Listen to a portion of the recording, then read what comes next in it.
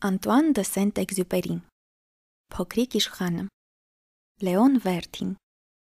Երեխաներին խնդրում եմ ներել ինձ այն բանի համար, որ այս գրքույկը նվիրել եմ մեծահասակին, որպես արդարացում ասեմ. այդ մեծահասակն իմ ամենալավ ընկերն է։ Մի բան էլ, նա աշխարհում ամեն ինչ հասկանում է, նույնիսկ մանկական գրքերը, եւ վերջապես նա ապրում է Ֆրանսիայում, իսկ այնտեղ հիմա սով է ու սառնամանիք, եւ նա սփոփանքի կարիք ունի։ Եթե այս ամենն ինձ չի արդարացնում, ես կնվիրեմ այս գրքույկը իմ ընկերոջը, երբ նա դեռ փոքր էր, չէ՞ որ բոլոր մեծահասակներն էլ սկզբում երեխա են եղել, բայց նրանցից քչերն են դա հիշում։ Այսպիսով ես շտկում եմ իմ սխալը։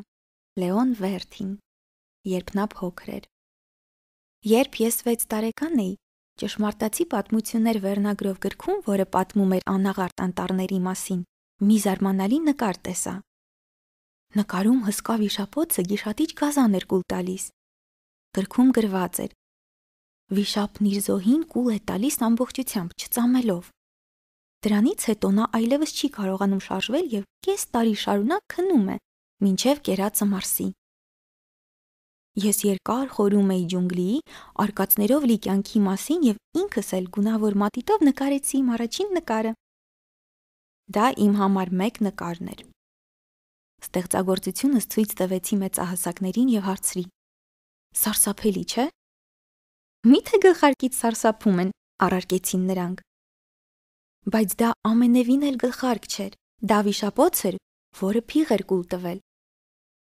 Այդ ժամանակ ես օձը ներսի կողմից նկարեցի, որպեսզի մեծահասակներին ավելի հասկանալի լինի։ Չէ՞ որ նրանց միշտ ամեն ինչ պետք է բացատրել։ Դա իմ համար երկու նկարն էր։ Մեծահասակներն ինձ խորհուրդ տվեցին օձեր չնկարել ոչ դրսից, ոչ ներսից, այլ ավելի շատ աշխարհագրությամբ, պատմությամբ, թվաբանությամբ եւ ուղղագրությամբ հետաքրքրվել։ Ահա թե ինչպես եղավ, որ 6 տարեկանում ես հրաժարվեցի նկարչի փայլուն ապագայից։ Համար 1 եւ համար 2 նկարներիս անհաջողությունից հետո ես կորցրի հավատն իմ ուժերի հանդեպ։ Մեծահասակները երբեք ինքնուրույն ոչինչ չեն հասկանում, իսկ երեխաներին հոգնեցնում է նրանց անվերջ ամեն ինչ բացատրելն ու մեկնաբանելը։ Այսպիսով ստիպված էի այլ մասնագիտություն ընտրել եւ սովորեցի օդաչուական գործը։ Թռիչքով անցա ամբողջ աշխարհը, եւ աշխարհագրությունը ճիշտն ասած ինձ շատ պետք եկավ։ Ես կարողանում էի առաջին հայացքից տարբերել Չինաստանն Արիզոնայից։ Դա շատ կարևոր է, երբ գիշերը շեղվում ես ճանապարհից։ Իմ կյանքում շատ եմ հանդիպել տարբեր լուրջ մարդկանց։ Երկար ապրել եմ մեծահասակների շրջապատում եւ ճանաչել եմ նրանց շատ մոտիկից։ Եվ խոստովանեմ, որ դրանից հետո էլ չեմ սկսել նրանց մասին ավելի լավ կարծիք ունենալ։ Երբ հանդիպում էի որևէ մեծահասակի, ով ինձ մյուսներից ավելի խելացի եւ հասկացող էր թվում, նրանց ցույց էի տալիս իմ համար մեկ նկարը։ Ես այն պահել եմ, բայց նրանք բոլորն ասում էին. «Սա գլխարկ է»։ Եվ ես այլևս չէի խոսում նրանց հետ ոչ վիշապների, ոչ ջունգլիի, ոչ աստղերի մասին։ Ես հարմարվում էի նրանց պատկերացումներին, խոսում էի նրանց հետ բրիջի եւ գոլֆի, քաղաքականության եւ փողկապների մասին։ Եվ մեծահասակները շատ գոհ էին լինում, որ ծանոթացել են ինձպես ողջախոհ մարդու հետ։ Այսպես ապրում էի միայնության մեջ, ու չկար մեկը, ում հետ սրտաբաց զրուցեի։ Եվ ահա 6 տարի առաջ ստիպված էի հարկադրական վայրեջք կատարել Սահարայում։ Ինքնաթիռիս շարժիչի մեջ ինչ-որ բան էր փչացել։ Կողքիս ոչ մեքենագետ կար, ոչ ուղևոր, եւ ես որոշեցի, որ կփորձեմ ինքնուրույն նորոգել անսարքությունը։ Չնայած դա շատ դժվար էր։ Պետք է շարժիչն աշխատացնեի կամ մեռնեի։ Ինձ մոտ եղած ջուրը հազիվ 1 շաբաթ բավարար էր։ Եվ այսպես առաջին գիշերը քնեցի ավազի վրա, անապատում, ուր 1000 մղոն հեռավորությամբ շրջագծով ոչ մի կացարան չկար։ Նավաբեկության ենթարկված եւ լաստի վրա օվկիանոսի կենտրոնում դեգերող մարդն անգամ այդքան միայնակ չէր լինի։ Պատկերացրեք զարմանքս, երբ լուսաբացին ինձ արթնացրեց ինչ-որ մեկի բարալիկ ձայնը։ Այն ասաց. «Խնդրում եմ, ինձ համար կառնուկ նկարիր»։ Ինչ։ Ինձ համար կառնուկ նկարիր։ Վերցատկեցի այնպես, ասես գլխավերևումս ամպրոպ որոտաց։ Տրորեցի աչքերս, սկսեցի շուրջս դիտել։ Տեսնեմ, ինչ որ անսովոր փոքրիկ է կանգնած եւ լրջորեն ինձ է ուսումնասիրում։ Աչքերս լայն բացած նայում էի այդ անսովոր հայտնությանը։ Մի մոռացեք, որ ես գտնվում էի մարդկային բնակավայրից հազարավոր մղոն հեռավորության վրա, մինչդեռ ամենևին չէր թվում, թե այդ փոքրիկը մոլորվել է եւ մեռնելու չափ հոգնած է ու վախեցած կամ մեռնում է քաղցից ու ծարավից։ Նրա տեսքից դատելով չէր կարելի ասել, որ նա մարդկային կացարաններից հեռու անմարդաբնակ անապատում մոլորված երեխա է։ Վերջապես խոսելու կարողությունս վերագտա եւ հարցրի. Բայց ինչ ես անում այստեղ։ Եվ նա կրկին կամաց ու շատ լուրջ խնդրեց. Խնդրում եմ, գառնուկ նկարիր։ Ամեն ինչ այնքան խորհրդավոր ու անհասկանալի էր, որ ես չհամարձակվեցի մերժել։ Որքան էլ դա անհեթեթ էր այստեղ անապատում, մահից մի մաս հեռու, գրպանիցս հանեցի թղթի մի թեթ եւ ինձ միշտ ուղեկցող կրիչս։ Բայց տեղնուտեղը հիշեցի, որ ես ավելի շատ աշխարհագրություն, պատմություն, թվաբանություն եւ ուղղագրություն եմ սովորել եւ ասացի փոքրիկին, նույնիսկ մի քիչ զայրացած ասացի, որ չեմ կարողանում նկարել։ Նա պատասխանեց. Մեկ է, գառնուկ նկարիր։ Քանի որ կյանքումս երբեք գառնուկներ չէի նկարել, ես նրա համար կրկնօրինակեցի մեկը իմ երկու հին նկարներից, որոնք կարողանում եմ նկարել, վիշապոցը դրսից։ Ես շատ զարմացա, երբ փոքրիկը բացականչեց. Չէ, ես չեմ ուզում վիշապոցի միջի փիղ։ Վիշապը չափից ավելի վտանգավոր է, իսկ փիղը չափից ավելի մեծ։ Իմ տանն ամեն ինչ շատ փոքր է։ Ինձ գառնուկ է պետք, գառնուկ նկարիր։ Եվ ես նկարեցի։ Նա ուշադիր նայեց իմ նկարածին եւ ասաց.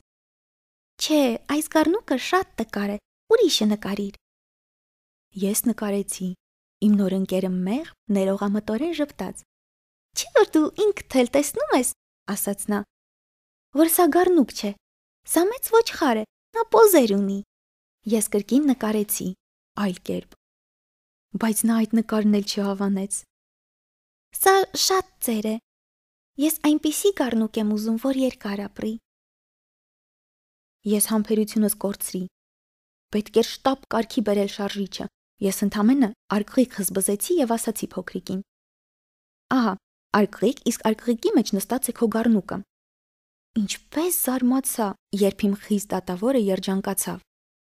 Հենց այսպիսին էի ուզում։ Ինչ ես կարծում, նա շատ է խոտ ուտում։ Ինչու ես հարցնում։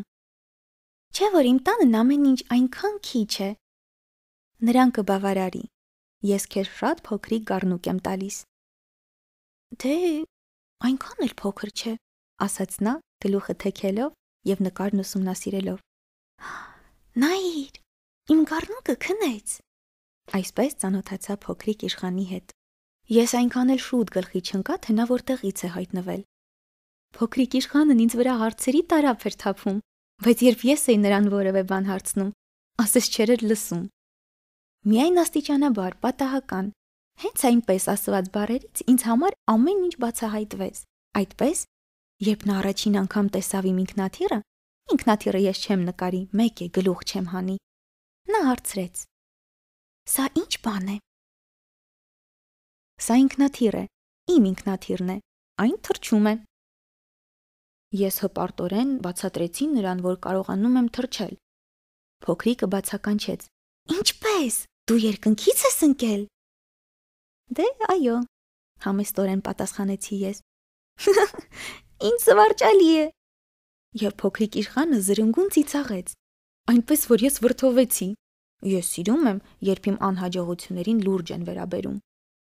Հետո նա հարցրեց. Ուրեմն դու էլ ես երկնքից հայտնվել, իսկ որ մոլորակից։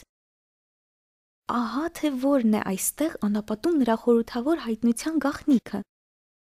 Մտածեցի ես եւ ուղակի հարցրի. Նշանակում է, դու այստեղ այլ մոլորակից ես հայտնվել։ Բայց նա չպատասխանեց։ Իմ ինքնաթիռն ուսումնասիրելով, նա կամաց օրորեց գլուխը։ Դե, սրանով չէր կարողանա շատ հեռվից գալ։ Եվ մտորումների մեջ ընկավ։ Հետո գրպանից հանեց գառնուկի նկարն ու խորասուզվեց այդ գանձի ուսումնասիրության մեջ։ Պատկերացնում եք, թե այլ մոլորակների մասին նրա կիսախոստովանությունից ինչպես բորբոքվեց հետաքրքրությունս։ ու ես փորձեցի ավելին իմանալ։ Բայց որտեղից ես դու եկել, փոքրիկս, որտեղ է քո տունը, գառնուկին ուր ես ուզում տանել։ Նա մտքերի մեջ ընկած լռեց, հետո ասաց. Գիտես շատ լավ է, որ դու ինձ արկղիկ տվեցիր։ Գառնուկս դրա մեջ կքնի գիշերը, իհարկե, եւ եթե դու խելոք լինես, ես քեզ պարան ու միցից կտամ, որ նրան ցերեկը կապես։ Փոքրիկ իշխանը մռայլվեց։ Կապեմ։ Ինչու։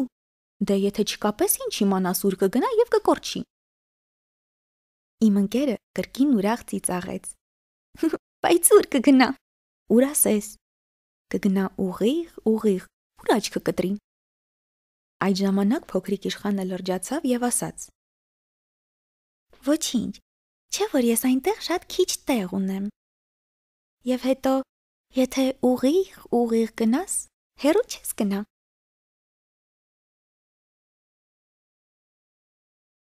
Այսպես,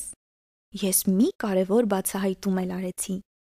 Նրա հարազատ մոլորակը մի տան չափ է հազիվ։ Իդեպ, դա ինձ այդքան էլ չզարմացրեց։ Ես գիտեի, որ բացի այնպիսի մեծ մոլորակներից, ինչպիսիք են երկիրը, լուսնթագը, հրատը, արուսյակը, հարյուրավոր ուրիշներն էլ կան, որոնց նույնիսկ անուն չեն տվել։ Ու նրանց մեջ էլ այնքան փոքրիկները, որոնց նույնիսկ աստղադիտակով է դժվար տեսնել։ Երբ աստղագետն այդպիսի մոլորակ է հայտնաբերում, նրան ոչ թե անուն է տալիս, այլ համարակալում է։ Օրինակ, աստղակերպ 3251։ Ես ծանրակշիռ հիմքեր ունեմ ենթադրելու, որ փոքրիկ իշխանը եկել էր այն մոլորակից, որը հայտնի է որպես աստղակերպ B612։ Այդ աստղակերպը աստղադիտակով միայն մեկ անգամ է դիտվել 1909 թվականին մի թուրք աստղագետի կողմից։ Այն ժամանակ աստղագետն իր հրաշալի հայտնագործության մասին զեկուցեց աստղագիտական միջազգային համաժողովում, բայց նրան ոչ ոք չհավատաց։ Եվ միայն այն պատճառով, որ նա թուրքական տարազ էր հագել։ Ահա այդպիսին են մեծահասակները։ Բայց ի բարեբախտություն աստղակերպ B612-ի Թուրքիայի տիրակալը մահվան սպառնալիքով իր հպատակներին ստիպվեց եվրոպական հագուստ կրել։ 1920 թվականին նույն աստղագետը կրկին զեկուցեց իր հայտնագործության մասին։ Այս անգամ նա նորաձևության վերջին նվաճումներին համապատասխան էր հագնվել, եւ բոլորը նրա հետ համաձայնվեցին։ Ես ձեզ այսպես մանրամասն պատմեցի աստղակերպ B612-ի մասին եւ նույնիսկ նրա համարն ասացի միայն մեծահասակների պատճառով։ Նրանք շատ են սիրում թվեր։ Երբ մեծահասակներին պատմում ես, որ նոր ընկեր ունես, նրանք երբեք չեն հարցնում ամենագլխավորի մասին։ Երբեք չեն ասում. իսկ ինչպիսի ձայն ունի քո ընկերը, ինչ խաղեր է սիրում խաղալ, թիթեռներ բռնում է։ Նրանք հարցնում են. քանի տարեկան է նա, քանի եղբայր ունի, որքան է նրա քաշը, հայրը որքան է վաստակում, եւ դրանից հետո կարծում են, որ ճանաչեցին մարդուն։ Երբ մեծահասակներին ասում ես, ես վարդագույն աղյուսից տուն եմ տեսել, պատուհանագոգերին խորդենիներ, տանիքին աղավնիներ, նրանք ոչ մի կերպ չեն կարողանում պատկերացնել այդ տունը։ Նրանց պետք է ասել. ես 100,000 ֆրանկ արժողության տուն եմ տեսել, եւ նրանք կբացականչեն ինչպիսի գեղեցկություն։ Նույնն է նաեւ այն դեպքում, եթե ասեք, ահա ապացույցն այն բանի, որ փոքրիկ իշխանը իսկապես գոյություն է ունեցել։ Նա շատ լավն էր, ծիծաղում էր եւ ուզում էր գառնուկ ունենալ։ Իսկ եթե մեկն ուզում է գառնուկ ունենալ, նա իհարկե գոյություն ունի։ Եթե այսպես ասվի, նրանք մեծահասակները ուսերը կթոթվեն միայն եւ կնայեն ձեզ այնպես, ինչպես անհասկացող փոքրիկի։ Բայց եթե ասվի, նա եկել է մի մոլորակից, որը կոչվում է աստղակերպ B612, նրանք կհամոզվեն եւ ձեզ էլ հարցուփորձով չեն ձանձրացնի։ Այդպիսին են մեծահասակները եւ պետք չէ բարկանալ նրանց վրա։ Երեխաները պետք է ներողամիտ լինեն մեծահասակների նկատմամբ, բայց մենք, որ հասկանում ենք, թե ինչ է կյանքը, մենք իհարկե ծիծաղում ենք համարների ու թվերի վրա։ Ես այս պատմությունը հաճույքով կսկսեի որպես կախարդական մի հեքիաթ։ Կուզենայի այսպես սկսել։ Լինում է չի լինում։ Մի փոքրիկ իշխան է լինում։ Նա ապրում էր մի մոլորակի վրա, որն իրենից մի քիչ էր մեծ,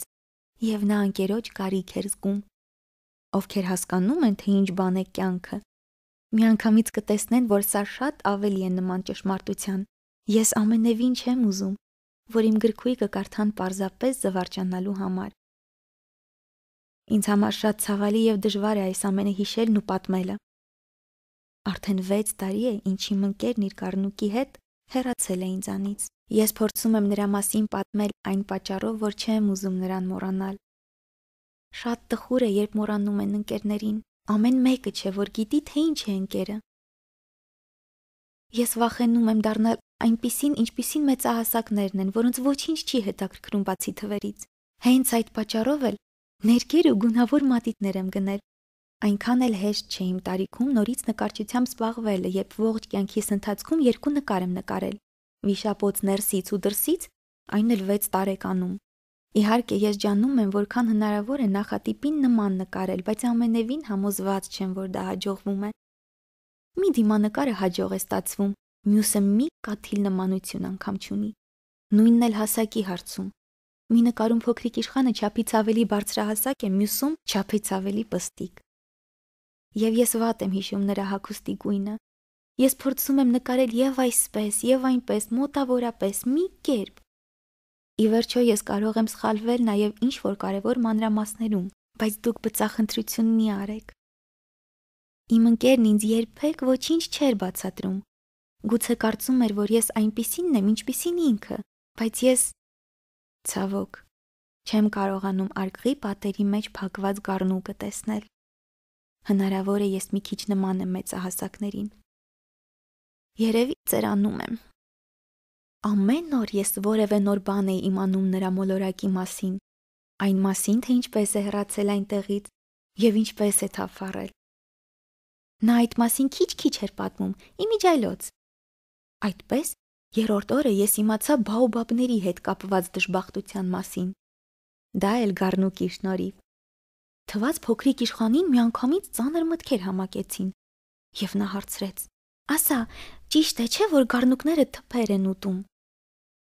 Այո, ճիշտ է։ Ահ, ինչ լավ է։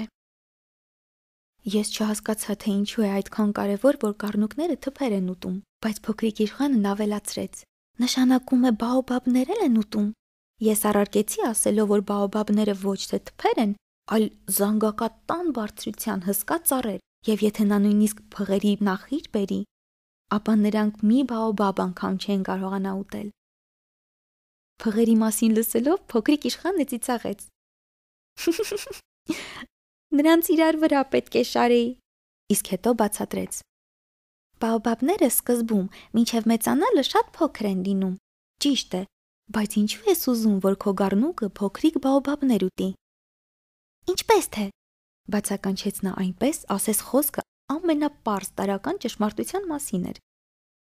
Ես երկար ժամանակ գլուխ կոտրեցի, մինչև հասկացա, թե ինչ նկատի ունի։ Փոքրիկ Իշխանի մոլորակի վրա, ինչպես եւ ցանկացած ուրիշ մոլորակի վրա, աճում են օգտակար եւ վնասակար խոտեր։ Դա նշանակում է, որ այնտեղ կան օգտակար խոտերի լավ սերմեր եւ մոլախոտների վնասակար սերմեր։ Իսկ սերմերը տեսանելի չեն։ Նրանք խոր հողի տակ քնում են, մինչև մեկնումեկի խելքին փչում է արթնանալ։ Այդ ժամանակ նա ծիլ է արձակում։ Ծիլն ուղղվում է, ձգվում է դեպի արևը, սկզբում այնքան քնքուշ, անմեղ։ Եթե դա ապակա բողոք է կամ վարդի թուփ, թողաճի իր համար։ Բայց եթե ճանաչեցիր, որ դա մոլախոտ է, պետք է արմատով հանել։ Ահա Փոքրիկ Իշխանի մոլորակի վրա կան սարսափելի վտանգավոր սերմեր։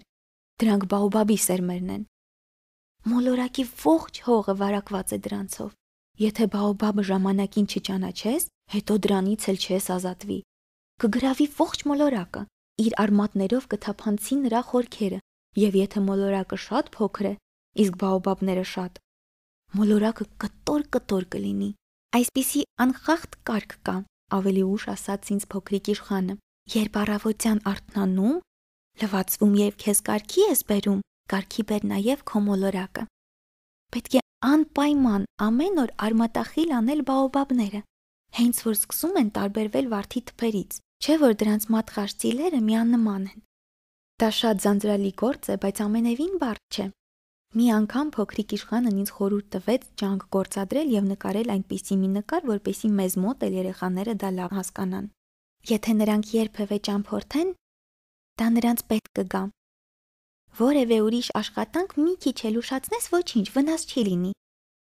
Բայց եթե ազատություն տաս բաոբաբներին, փորձանքից չես խուսափի։ Ես մի մոլորակ գիտեի, որի վրա մի ծույլ էր ապրում։ Նա ժամանակին արմատախիլ չարեց 3 թուփ։ Փոքրիկ իշխանն ամեն ինչ մանրամասն նկարագրեց ինձ, եւ ես նկարեցի այդ մոլորակը։ Ես չեմ սիրում բարոյախոսել, բայց ոչ բոլորը գիտեն, թե ինչպիսի սպառնալիք են թաքցնում իրենց մեջ բաոբաբները, իսկ վտանգը, որին կենթարկվի այդպիսի աստղակերպի վրա հայտնված մարդը, շատ մեծ է։ Ահա թե ինչու այս անգամ ես համարձակվում եմ մի կողմ դնել իմ սովորական զսպվածությունը։ Երեխաներ, զգուշացեք բաոբաբներից։ Ես ուզում եմ նախազգուշացնել իմ ընկերներին այդ վտանգի մասին, որը վաղուց նրանց հետապնդում է։ Բայց նրանք չեն էլ կասկածում այդ մասին, այնպես ինչպես առաջ ես չէի կասկածում։ Ահա թե ինչու այդքան աշխատեցի այդ նկարի վրա եւ չեմ ափսոսում ջանքերիս համար։ Հնարավոր է հարցնեք, թե ինչու իմ գրքում չկան այնպիսի ազդեցիկ այլ նկարներ, ինչպիսին սա է, բաոբաբներով նկարը։ Պատասխանը շատ պարզ է։ Ես փորձում էի, բայց չէր ստացվում։ Իսկ երբ բաոբաբներին էի նկարում, ինձ ոգեշնչում էր այն գիտակցությունը, որ դա շատ կարևոր ու անհետաձգելի գործ է։ Ախ, փոքրիկ իշխան, աստիճանաբար ես հասկացա նաև, թե որքան թախծալի եւ միօրինակ է եղել քո կյանքը։ Երկար ժամանակ դու միայն մեկ զվարճություն ես ունեցել՝ հիացել ես մայրամուտով։ Այդ մասին ես իմացա 4-րդ օրն առավոտյան, երբ դու ասացիր. Ես շատ եմ սիրում մայրամուտ։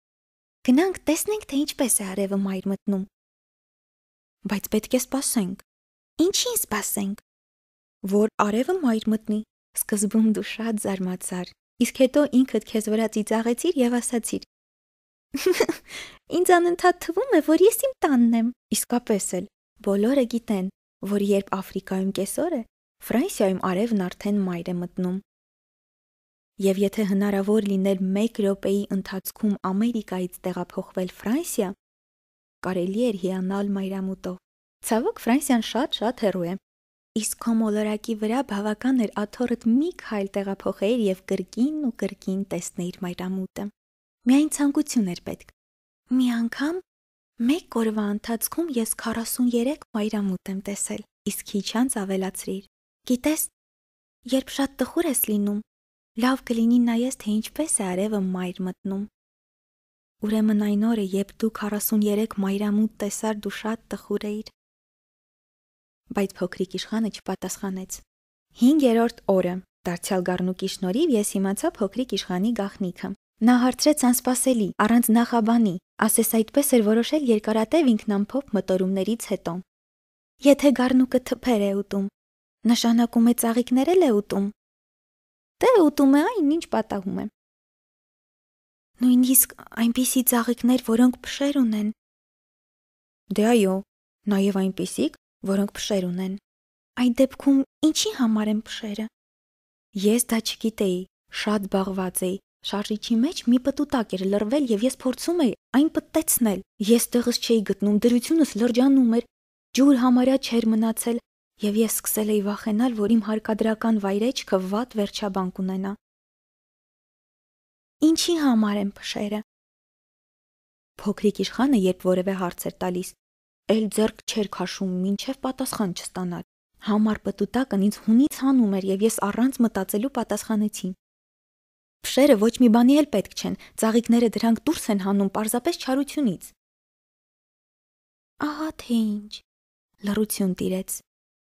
Հետո նա համարյա զայրացած ասաց. Ես քեզ չեմ հավատում։ Ծաղիկները թույլ են եւ միամիտ,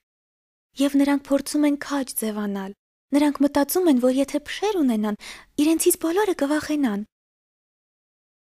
Ես չպատասխանեցի։ Այդ պահին ինքս ինձ ասում էի, եթե այս պտուտակը հիմա էլ չենթարկվեց, մուրճով այնպես եմ հարվածելու, որ կտոր լինի։ Փոքրիկ իշխանը կրկին ընդհատեց իմ մտքերը։ Իսկ դու կարծում ես, որ ծաղիկները… Դե ոչ, ես ոչինչ էլ չեմ կարծում։ Ես քեզ ասացի այն, ինչ առաջինը գլուխս եկավ։ Տեսնում ես, լուրջ գործով եմ զբաղված։ Նա ապշած նայեց ինձ։ Լուրջ գործով։ Նա շարունակում էր նայել։ Մեքենայի յուղով կեղտոտված մուրճը ձեռքիս ես խոնարհվել էի անհասկանալի մի առարկայի վրա, որը նրան այնքան անճոռնի էր թվում։ Դու խոսում ես մեծահասակների պես, ասաց նա։ Ես ամաչեցի, իսկ նա անողոքաբար ավելացրեց. Ամեն ինչ սխալ ես ասում, ոչինչ չես հասկանում։ Այո, լրջորեն զայրացել էի։ Նա թափահարեց գլուխը և քամին խճճեց նրա ոսկեգույն մազերը։ Ես մի մոլորակ գիտեմ, այնտեղ կաս-կարմիր դեմքով մի պարոն է ապրում։ Իր ողջ կյանքի ընթացքում ոչ մի անգամ ծաղկից հոտ չի քաշել, ոչ մի անգամ չի նայել աստղի։ Նա երբեք ոչ մեկին չի սիրել։ Եվ երբեք ոչինչ չի արել։ Միայն մի բանով էր զբաղված, թվեր էր գումարում։ Եվ առավոտից երեկո միայն մի բան էր պնդում. Ես լուրջ մարդ եմ, ես լուրջ մարդ եմ, ինչպես դու։ Դու փքվում ես հպարտությունից, մինչդեռ իրականում նա մարդ չէ։ Նա սունկ է։ Ինչ։ Սունկ։ Փոքրիկ իշխանը զայրույթից նույնիսկ սփռտնեց։ Միլիոնավոր տարիներ ծաղիկները փշեր են աճեցնում, եւ միլիոնավոր տարիներ գառնուկներն այնուամենայնիվ ծաղիկներ են ուտում։ Միթե լուրջ գործ չէ հասկանալը, թե ինչու են ծաղիկներն այդքան տքնում փշեր աճեցնելու համար, եթե փշերից ոչ մի օգուտ չունեն։ Միթե կարևոր չէ այն, որ գառնուկներն ու ծաղիկները պատերազմում են միմյանց դեմ։ Եվ միթե դա ավելի լուրջ ու կարևոր չէ, քան կարմիր դեմքով գեր-պարոնի թվաբանությունը։ Եվ եթե ես ճանաչում եմ մի ծաղկի, որը միայն իմ մոլորակի վրա է աճում, ու նրա նմանը ուրիշ ոչ մի տեղ չկա, իսկ փոքրիկ գառնուկը մի չքնաղ առավոտ ուտի նրան եւ նույնիսկ գլխի չընկնի, թե ինչ արեց ինքը, դա քո կարծիքով կարևոր չէ։ Նրա դեմքը կարմրեց։ Հետո փոքրիկ իշխանը շարունակեց. Եթե սիրում ես մի ծաղկի, որի նմանը չկա միլիոնավոր աստղերից եւ ոչ մեկի վրա, դա բավական է։ Նայում ես երկնքին եւ քեզ երջանիկ ես զգում։ Եվ ասում ես ինքդ քեզ. այնտեղ, ինչ որտեղ ապրում է իմ ծաղիկը։ Բայց եթե գառնուկը նրան ուտի, նույնն է, ինչ եթե բոլոր աստղերը միանգամից մարեն։ Ու դա քո կարծիքով կարևոր չէ։ Նա այլևս չկարողացավ շարունակել եւ հանկարծ փղծկաց։ Մտնեց։ Ես թողեցի գործս։ Ես նույնիսկ մոռացա մտածել չարաբաստիկ պտուտակի ու մուրճի, ծարավի ու մահվան մասին։ Իմ աստղի, իմ մոլորակի, երկիր անունով իմ մոլորակի վրա արտասվում էր փոքրիկ իշխանը, եւ պետք էր նրան հանգստացնել։ Ես նրան գրկեցի ու սկսեցի օրորել։ Ես ասում էի նրան.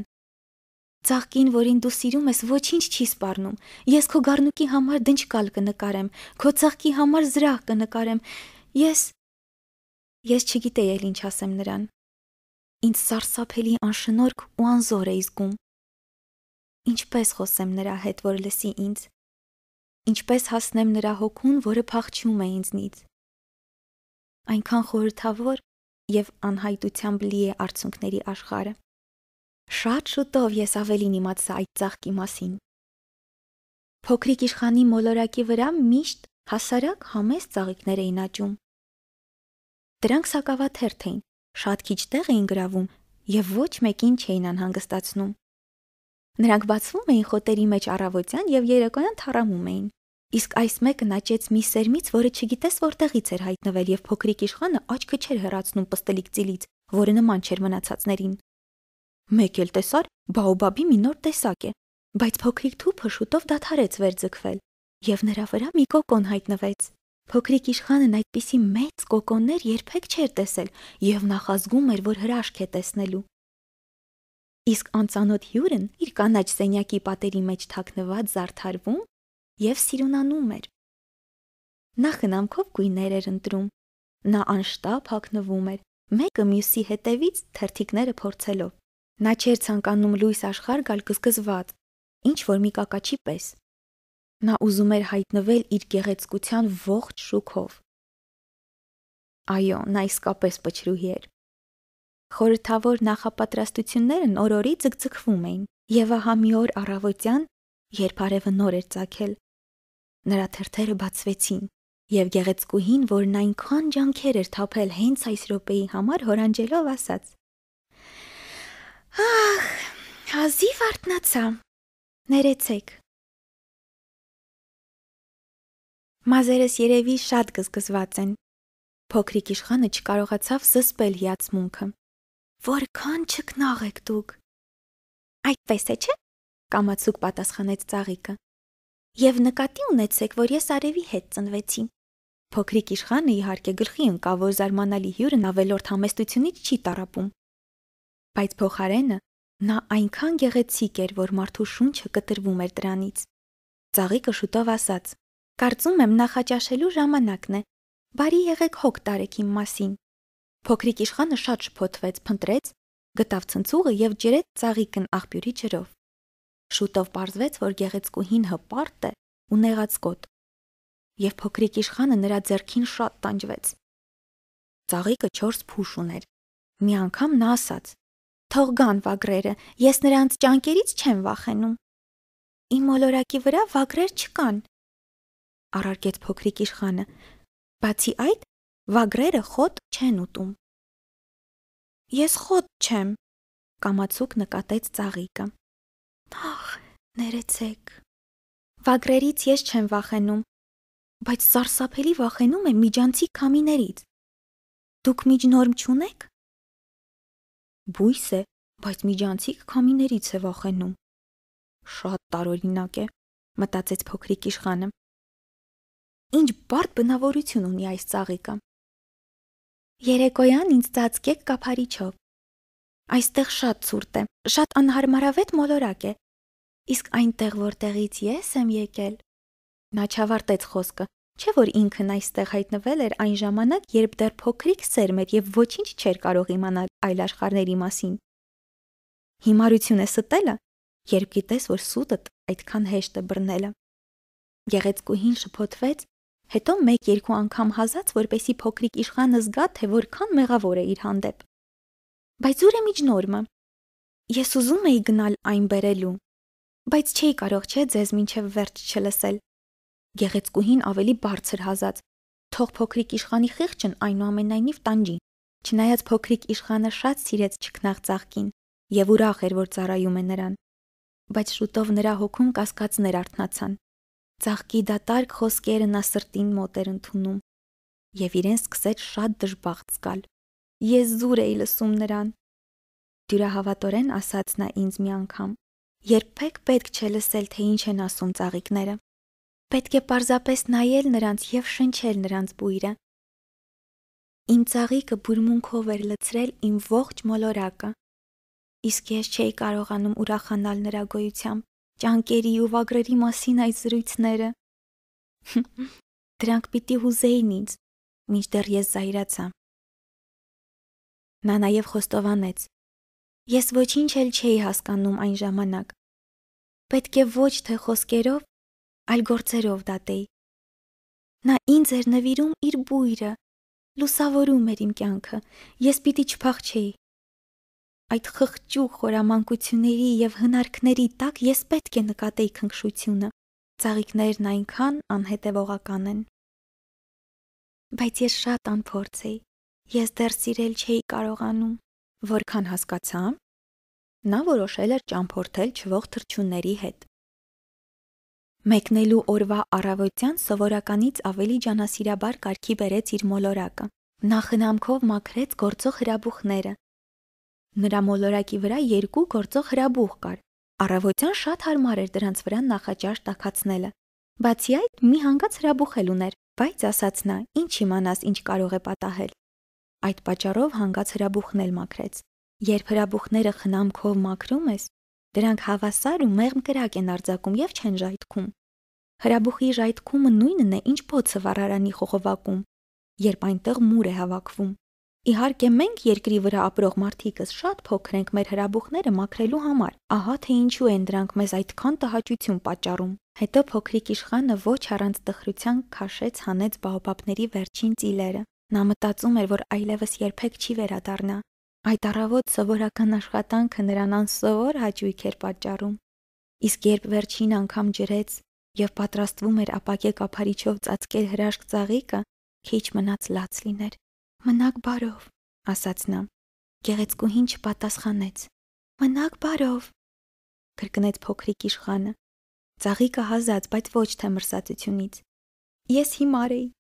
խոսեց նա վերջապես։ Ներիր ինձ եւ աշխատիր երջանիկ լինել, եւ հանդիմանության ոչ մի խոսք։ Փոքրիկ իշխանը շատ զարմացավ։ Նա ապակե կափարիչ ձեռքում շփոթված քարացավ։ Որտեղից այդ մեղմ քնքշանքը։ Այո, ես սիրում եմ քեզ, դասեց նա։ Եվ ես եմ մեղավոր, որ դու չգիտես այդ մասին։ Դա կարևոր էլ չէ։ Բայց դու ինքան հիմար էիր, որքան ես։ Աշխատիր երջանիկ լինել։ Կափարիչը ցած դիր։ Ինձ այն այլևս պետք չէ։ Բայց քամին։ Ես այնքան էլ մրսած չեմ։ Գիշերվա թարմությունն ինձ ավելի կօգնի։ Չէ՞ որ ես ծաղիկ եմ։ Գազանները, միջատները։ Ես պետք է հանդուրժեմ 2-3 թրթուրի ընկերակցությունը, եթե ուզում եմ ծանոթանալ թիթեռների հետ։ Նրանք երևի հմայի չեն։ Պետք է չէ մեկնումեկ նայցելի ինձ, չէ որ դու հեռու ես լինելու։ Իսկ մեծ գազաններից ես չեմ վախենում։ Ես էլ ճանկեր ունեմ։ Եվ նա պարզասրտորեն ցույց տվեց իր 4 փշերը։ Հետո ավելացրեց. Մի ձգձգիր։ Դա անտանելի է։ Որոշել ես գնալ, գնա։ Նա չէր ուզում, որ փոքրիկ իշխանը տեսնի, թե ինչպես է ինքը լաց լինում։ Դա շատ հպարտ ծաղիկ էր։ Փոքրիկ իշխանի մոլորակին ամենից ավելի մոտ էին 325, 326, 327, 328, 329 եւ 330 աստղակերպերը։ Նա որոշեց սկզբում անցնել դրանցով, պետք է չէ ինչ-որ զբաղմունք գտնել։ Առաջին աստղակերպի վրա ապրում էր մի թագավոր, կզաքիսի մորթուց թիկնոցով եւ բոսորագույն զգեստներով պաճուճված նա նստել էր շատ հասարակ, բայց միևնույն ժամանակ վեհաշուկ կահի վրա։ Ահա եւ հպատակը, բացականչեց թագավորը փոքրիկ իշխանին տեսնելով։ Ինչպես ճանաչեց ինձ, մտածեց փոքրիկ իշխանը։ Չէ՞ որ առաջին անգամ է տեսնում։ Նա չգիտեր, որ թագավորներն աշխարհին շատ բարձ հայացքով են նայում։ Նրանց համար բոլոր մարդիկ հպատակներ են։ Մոտեցիր։ Ես ուզում եմ քեզ լավ տեսնել, ասաց թագավորը, շատ հպարտ, որ ինչ-որ մեկի համար ինքը կարող է թագավոր լինել։ Փոքրիկ իշխանը նայեց շուրջը, նստելու տեղ փնտրելով, բայց թագավորի կզակի սեհոյակապ թիկնոցը ծածկել էր ողջ մոլորակը։ Նա ստիպված էր կանգնած մնալ։ Իսկ նա այնքան էր հոգնել եւ հանկարծ հորանջեց։ Կարգը թույլ չի տալիս հորանջել միապետի ներկայությամբ, ասաց թագավորը։ Արգելում եմ քեզ հորանջել։ Ես պատահաբար արեցի, պատասխանեց փոքրիկ իշխանը շատ շփոթված։ Երկար ճանապարհ եմ անցել եւ բոլորովին չեմ քնել։ Այդ դեպքում հրամայում եմ քեզ հորանջել, ասաց թագավորը։ Երկար տարիներ չեմ տեսել, որ որևէ մեկը հորանջի։ Դա նույնիսկ շատ հետաքրքիր է։ Եվ այսպես հորանջիր։ Դա իմ հրամանն է։ Բայց ես համաչում եմ։ Ես էլ չեմ կարող հորանջել, ասաց փոքրիկ իշխանն ու խիստ կարմրեց։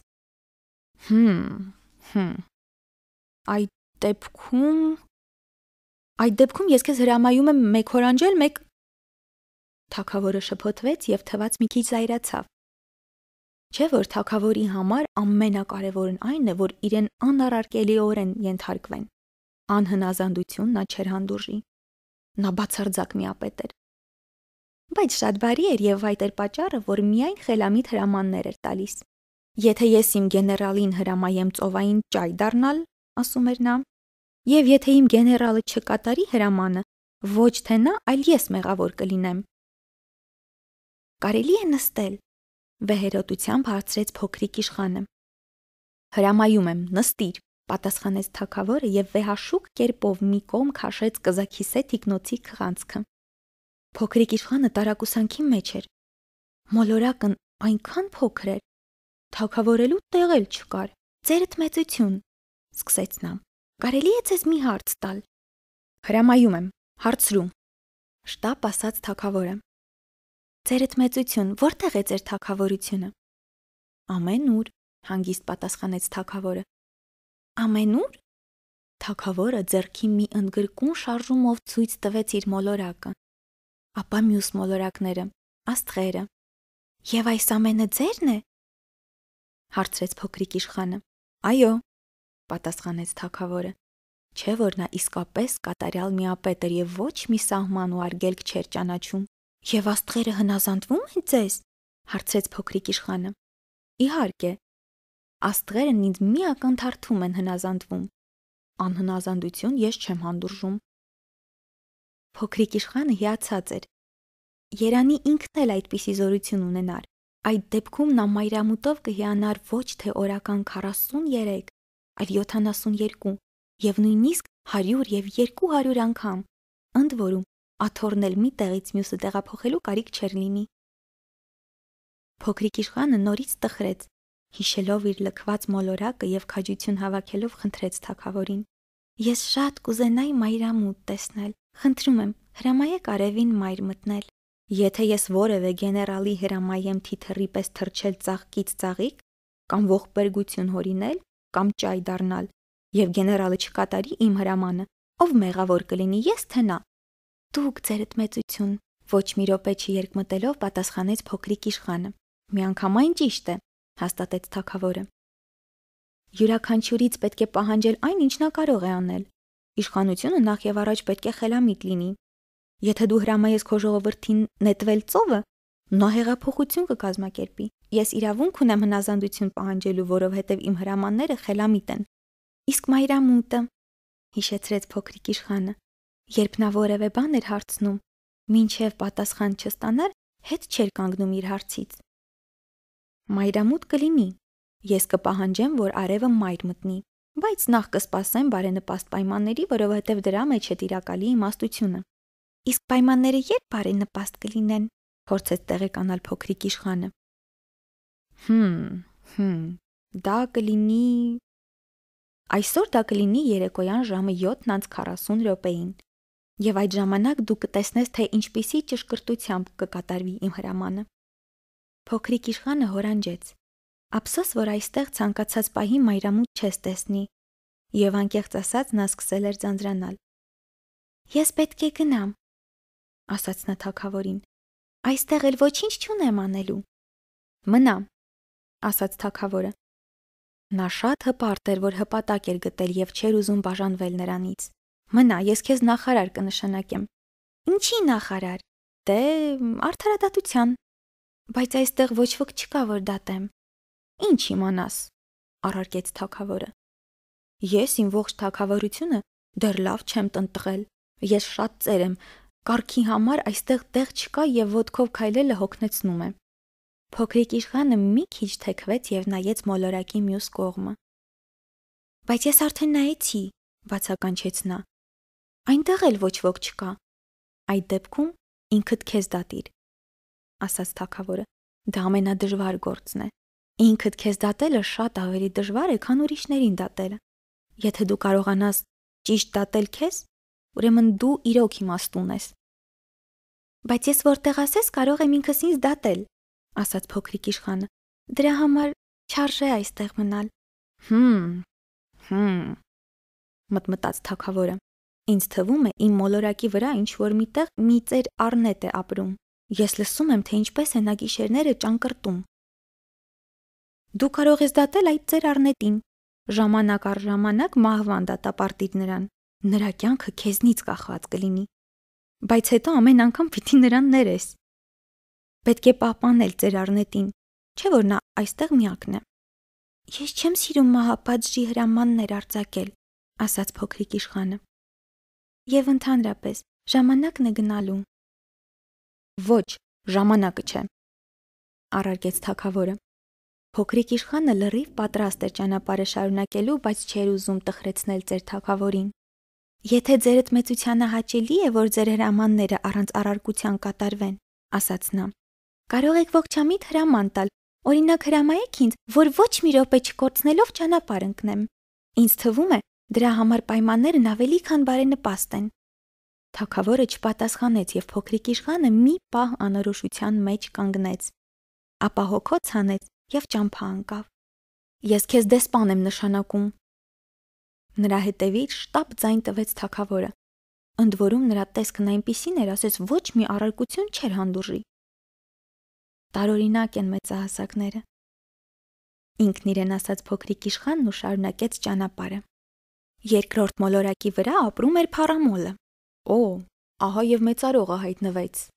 բացականչեց նա հեռվից արդեն փոքրիկ իշխանին նկատելով։ Չէ՞ որ սնափառ մարդկանց թվում է, որ բոլորն իրենցով հիանում են։ Բարի օր, ասաց փոքրիկ իշխանը։ Ինչ զվարճալի գլխարկ ունեք։ Սա խոնարհվելու համար է,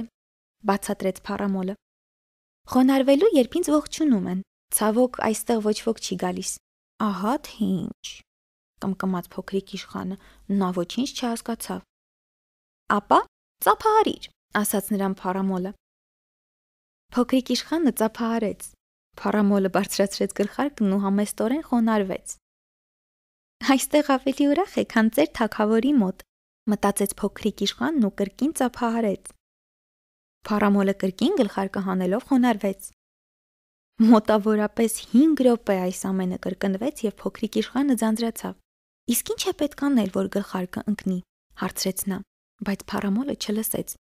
Սնափառ մարդիկ գովասանքից բացի մնացած ամեն ինչի հանդեպ խուլ են։ Դու իսկապես ինձ հիացմունքով մեծարողն ես, հարցրեց նա փոքրիկ իշխանին։ Իսկ ինչ է նշանակում մեծարել։ Մեծարել նշանակում է ընդունել, որ այս մոլորակի վրա ես ամենագեղեցիկն եմ, ամենազուգվածը, ամենահարուստը եւ ամենախելացին։ Բայց քո մոլորակի վրա քեզնից բացի ոչ ոք չկա։ Դե լավ, հաճելի մի բան արա ինձ համար, միևնույն է թե ինչ։ Վերջի վերջո հիացիր ինձնով։ Ես հիանում եմ, ասաց փոքրիկ իշխանը ուսերը թեթևակի թոթվելով։ Բայց քեզ ինչ հոգուտ դրանից։ Եվ նա փախավ փառամոլից։ Իսկապես որ մեծահասակները շատ տարօրինակ են,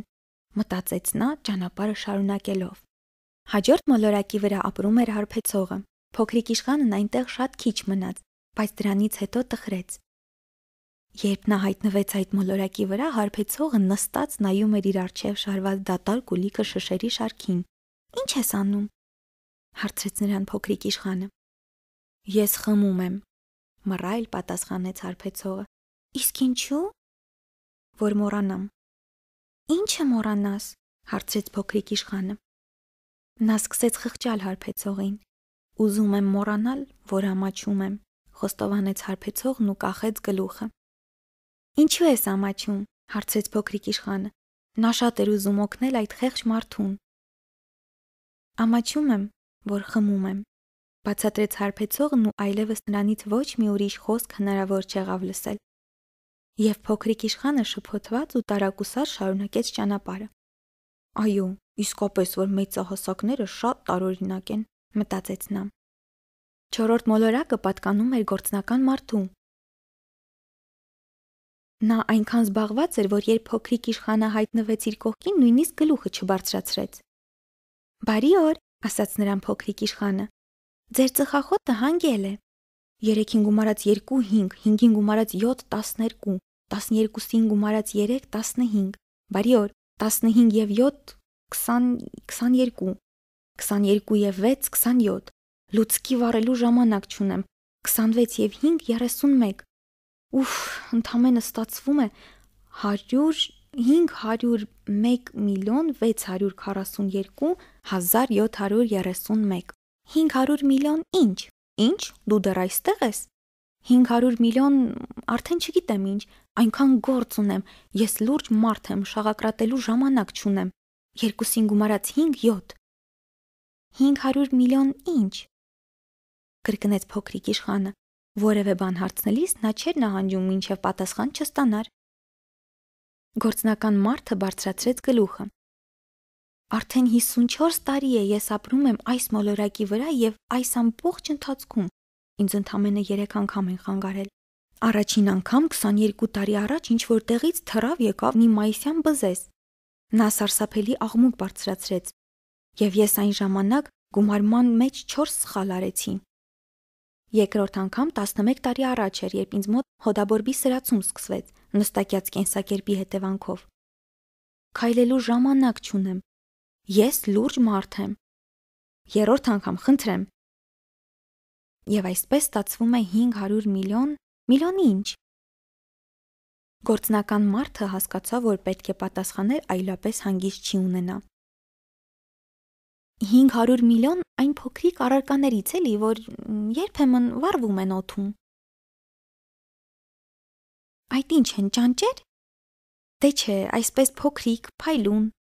մեղուներ։ Դե ոչ, այսպես ոսկեգույն, ամեն մի անբան հենց նայում է դրանց, սկսում է երազել։ Իսկ ես լուրջ մարդ եմ, երազելու ժամանակ չունեմ։ Աստղեր։ Այո, աստղեր։ 500 միլիոն աստղ։ Ինչ ես անում դրանք։ 501 միլիոն 622,731։ Ես լուրջ մարդ եմ և սիրում եմ ճշգրտություն։ Այդ բոլոր աստղերը ինչ ես անում։ Ինչ եմ անում։ Այո։ Ոչինչ էլ չեմ անում, ես դրանց տերն եմ։ Ինչպես, աստղերի տերն ես։ Այո։ Բայց ես արդեն տեսել եմ մի թագավորի, որը թագավորները ոչ մի բանի տերնել չեն։ Նրանք միայն կառավարել կարող են, իսկ դա նույն բանը չէ։ Իսկ ինչու է պետք տիրել աստղերին։ Որպեսզի հարուստ լինես։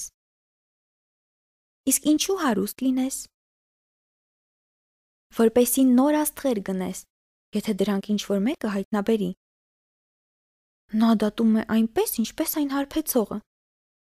մտածեց փոքրիկ իշխանը և շարունակեց հարցերը։ Իսկ ինչպես կարելի է աստղերին տիրել։ Աստղերն ումն են, հարցրեց գործնական մարդը դժգոհությամբ։ Չգիտեմ, ոչ մեկինը։ Ուրեմն իմն են, որովհետև ես եմ առաջինը այդ մասին մտածել։ Եվ այդքանը բավական է։ Իհարկե։ Եթե դու գտնես մի ադամանդ, որը տեր չունի, ուրեմն այն քոնն է։ Եթե դու կղզի հայտնաբերես, որը տեր չունի, ուրեմն այն քոնն է։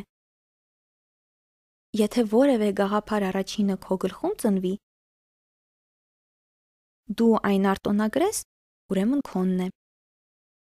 Աստղերն իմ սեփականությունն են, որովհետև ինձնից առաջ ուրիշ ոչ մեկի մտքով չի անցել իշխել դրանց։ Դա ճիշտ է, ասաց փոքրիկ իշխանը։ Եվ ինչ ես անում դրանք։ Ես տնօրինում եմ, հաշվում և վերահաշվում եմ։ Դա շատ դժվար է, բայց ես լուրջ մարդ եմ։ Սակայն փոքրիկ իշխանին այդ բացատրությունը չբավարարեց։ Եթե ես մետաքսե թաշկինակ ունեմ, կարող եմ այն կապել վզիս և ինձ հետ տանել, ասաց նա։ Եթե ես ծաղիկ ունեմ, ես կարող եմ այն քաղել և տանել ինձ հետ։ Բայց դու չես կարող չէ վերցնել աստղերը։ Ոչ, բայց ես կարող եմ դրանք բանկում պահել։ Ինչպես։ Այսպես։ Գրում եմ մի թղթի վրա, թե քանի աստղ ունեմ, հետո այդ թուղթը դնում եմ արկղի մեջ և այն փակում բանալիով։ Եվ վերջ։ Դե այդքանը բավական է։ Հետաքրքիր է և նույնիսկ բանաստեղծական։ Բայց դա այդքան էլ լուրջ չէ, մտածեց փոքրիկ իշխանը, իսկ լուրջն ու անլուրջը փոքրիկ իշխանը յուրովի էր հասկանում։ Ամենևին ոչ այնպես, ինչպես մեծահասակները։ Ես մի ծաղիկ ունեմ, ասաց նա, և ամեն առավոտ ջրում եմ նրան։ Ես 3 հրաբուխ ունեմ և ամեն շաբաթ մաքրում եմ դրանք։ Մաքրում եմ 3-ն էլ, հանգած հրաբուխը նույնպես։ Ինչ ասես կարող է պատահել։ Եվ իմ հրաբուխների, և իմ ծաղկի համար օգտակար է, որ ես եմ նրանց տերը, իսկ աստղերը քեզնից օգուտ չունեն։ Գործնական մարդը բացեց բերանը, բայց պատասխան չգտավ և փոքրիկ իշխանը ճամփա ընկավ։ Չէ, մեծահասակներն ապշեցուցիչ ժողովուրդ են, պարզասրտորեն ասում էր նա ինքն իրեն, ճանապարհը շարունակելով։ 5-րդ մոլորակը շատ ուշագրավ էր, Այն մինչև այդ հանդիպածներից ամենափոքրն էր, դրա վրա միայն մի լապտեր ու մի լապտերավառ էին տեղավորվում։ Փոքրիկ իշխանը ոչ մի կերպ չէր կարողանում հասկանալ, թե տիեզերքում աննշմար ու պստիկ այդ մոլորակի վրա, որտեղ ոչ տներ կային, ոչ բնակիչներ, ինչու են պետք լապտերն ու լապտերավառը։ Բայց նա մտածեց. այս մարդը հնարավոր է մի քիչ անհեթեթ է թվում, բայց ոչ այնքան անհեթեթ, որքան թագավորը, փառամոլը, գործնական մարդն ու հարբեցողը։ Նրա աշխատանքում համենայն դեպս իմաստ կա։ Երբ նա միացնում է լապտերը, թվում է մի նոր աստղ կամ մի նոր ծաղիկ է ծնվում։ Իսկ երբ հանգցնում է լապտերը, թվում է աստղը կամ ծաղիկը քնեցին։ Հրաշալի գործ է։ Հավասարվելով մոլորակին, նա հարգանքով ողջունեց լապտերավառին։ Բարի օր, ասաց նա։ Դու հենց նոր ինչու հանգցրիր լապտերը։ Պայմանն այդ է պահանջում, պատասխանեց լապտերավառը։ Բարի օր։ Ինչ պայման։ Դե հանգցնել լապտերը։ Բարի երեկո։ Եվ նա կրկին միացրեց լապտերը։ Դու ինչու այն կրկին միացրիր։ Դա է պայմանը, կրկնեց լապտերավառը։ Չեմ հասկանում, խոստովանեց փոքրիկ իշխանը։ Հասկանալու բան էլ չկա, ասաց լապտերավառը։ Պայմանը պայման է, բարի օր։ Եվ հանգցրեց լապտերը։ Հետո կարմիր վանդակավոր թաշկինակով մաքրեց ճակատի քրտինքն ու ասաց. Իմ արհեստը ծանր է։ Կար ժամանակ, երբ այն իմաստ ուներ։ Հանգցնում էի լապտերն առավոտյան, իսկ երեկոյան կրկին միացնում էի։ Ես մի ամբողջ ցերեկ ունեի հանգստանալու և մի ամբողջ գիշեր քնելու համար։ Հետո պայմանը փոխվեց։ Չէ, պայմանը չի փոխվել, ասաց լապտերավառը։ Հենց դա է դժբախտությունը։ Իմ մոլորակը տարեց տարի ավելի ու ավելի արագ է պտտվում, իսկ պայմանը մնում է ամփոփող։ Հետո, հարցրեց փոքրիկ իշխանը։ Հետո այսպես։ Մոլորակը մի լրիվ պտույտ անում է 1 րոպեի ընթացքում, և ես շունչ քաշելու վայրկյան էլ չեմ ունենում։ Ես ամեն րոպե հանգցնում ու կրկին միացնում եմ լապտերը։ Զվարճալի է։ Նշանակում է քո մոլորակի վրա օրն ընդամենը 1 րոպե է տևում։ Այստեղ ոչ մի զվարճալի բան էլ չկա, առարկեց լապտերավառը։ Դու և ես արդեն 1 տարի է խոսում ենք։ 1 տարի։ Դե իհարկե, 30 րոպե, 30 օր։ Բարի երեկո։ Եվ նա կրկին միացրեց լապտերը։ Փոքրիկ իշխանը նայում էր լապտերավառին և մարդը, որն այդքան հավատարիմ էր իր խոսքին, նրան ավելի ու ավելի էր դուր գալիս։ Նա հիշեց, թե ինչպես էր ինքը մի ժամանակ իր մոլորակի վրա աթոռը տեղից տեղ տեղափոխում, որպեսզի ևս մեկ անգամ մայրամուտ տեսնի, և շատ ցանկացավ օգնել լապտերավառին։ Լսիր, ասաց նա, ես մի միջոց գիտեմ, որի օգնությամբ կկարողանաս հանգստանալ, երբ ուզենաս։ Հանգստանալ ես միշտ ուզում եմ, ասաց լապտերավառը։ Չէ՞ որ կարելի է և լինել խոսքի տերը, և այնուամենայնիվ ալարկոտ էլ լինել։ Քո մոլորակն այնքան պստիկ է, շարունակեց փոքրիկ իշխանը։ Դու կարող ես 3 քայլով պտտվել նրա շուրջը։ Պարզապես պետք է քայլես այնպիսի արագությամբ, որ անընդհատ արևի տակ մնաս։ Երբ կցանկանաս հանգստանալ, դու պարզապես քայլիր, քայլիր։ Այդ օրը կձգվի այնքան, որքան դու կամենաս։ Դրանից օգուտը շատ քիչ է, ասաց լապտերավառը։ Աշխարհում ես ամենից ավելի քնել եմ սիրում։ Այդ դեպքում վիճակդ լուրջ է, կարեկցեց նրան փոքրիկ իշխանը։ Վիճակս իրոք լուրջ է, հաստատեց լապտերավառը։ Բարի օր։ Եվ հանգցրեց լապտերը։ Ահա մի մարդ, ասաց ինքն իրեն փոքրիկ իշխանը շարունակելով ճանապարհը։ Ահա մի մարդ, ում բոլորը կարհամարեին։ Եվ թագավորը, և փառամոլը, և հարբեցողը, և գործնական մարդը։ Մինչդեռ նրանց մեջ միակը, ով ծիծաղելի չէ, հենց նա է։ Հնարավոր է այն պատճառով, որ ոչ միայն իր մասին է մտածում։ Փոքրիկ իշխանը հոգոց հանեց։ Ահա թե ում կընկերանայի, մտածեց նա։ Բայց նրա մոլորակը շատ է փոքրիկ։ Այնտեղ 2 հոգու տեղ չկա։ Նա չէր համարձակվում ինքն իրեն խոստովանել, որ այդ հրաշալի մոլորակի հետ կապված մեկ ուրիշ ափսոսանքել ունի։ 24 ժամվա ընթացքում այնտեղ կարելի է մայրամուտով հիանալ 1440 անգամ։ 6-րդ մոլորակը նախորդից 10 անգամ մեծ էր։ Այնտեղ ապրում էր մի ծերունի, ով հաստափոր գրքեր էր գրում։ Նայեցեք, ահա եկավ ճանապարհորդը, բացականչեց նա նկատելով փոքրիկ իշխանին։ Փոքրիկ իշխանը նստեց սեղանին, որպեսզի շունչ քաշի։ Նա արդեն այնքան էր ճամփորդել։ Որտեղից ես գալիս, հարցրեց նրան ծերունին։ Սա ի՞նչ հսկա գիրք է, հարցրեց փոքրիկ իշխանը։ Ինչ եք դուք այստեղ անում։ Ես աշխարհագրագետ եմ, պատասխանեց ծերունին։ Իսկ ինչ է նշանակում աշխարհագրագետ։ Դա այն գիտնականն է, ով գիտի, թե որտեղ են գտնվում ծովերը, գետերը, քաղաքները, սարերը եւ անապատները։ Շատ հետաքրքիր է, ասաց փոքրիկ իշխանը։ Այ դա իսկական գործ է։ Նա մի հայացքով ընդգրկեց աշխարհագրագետի մոլորակը։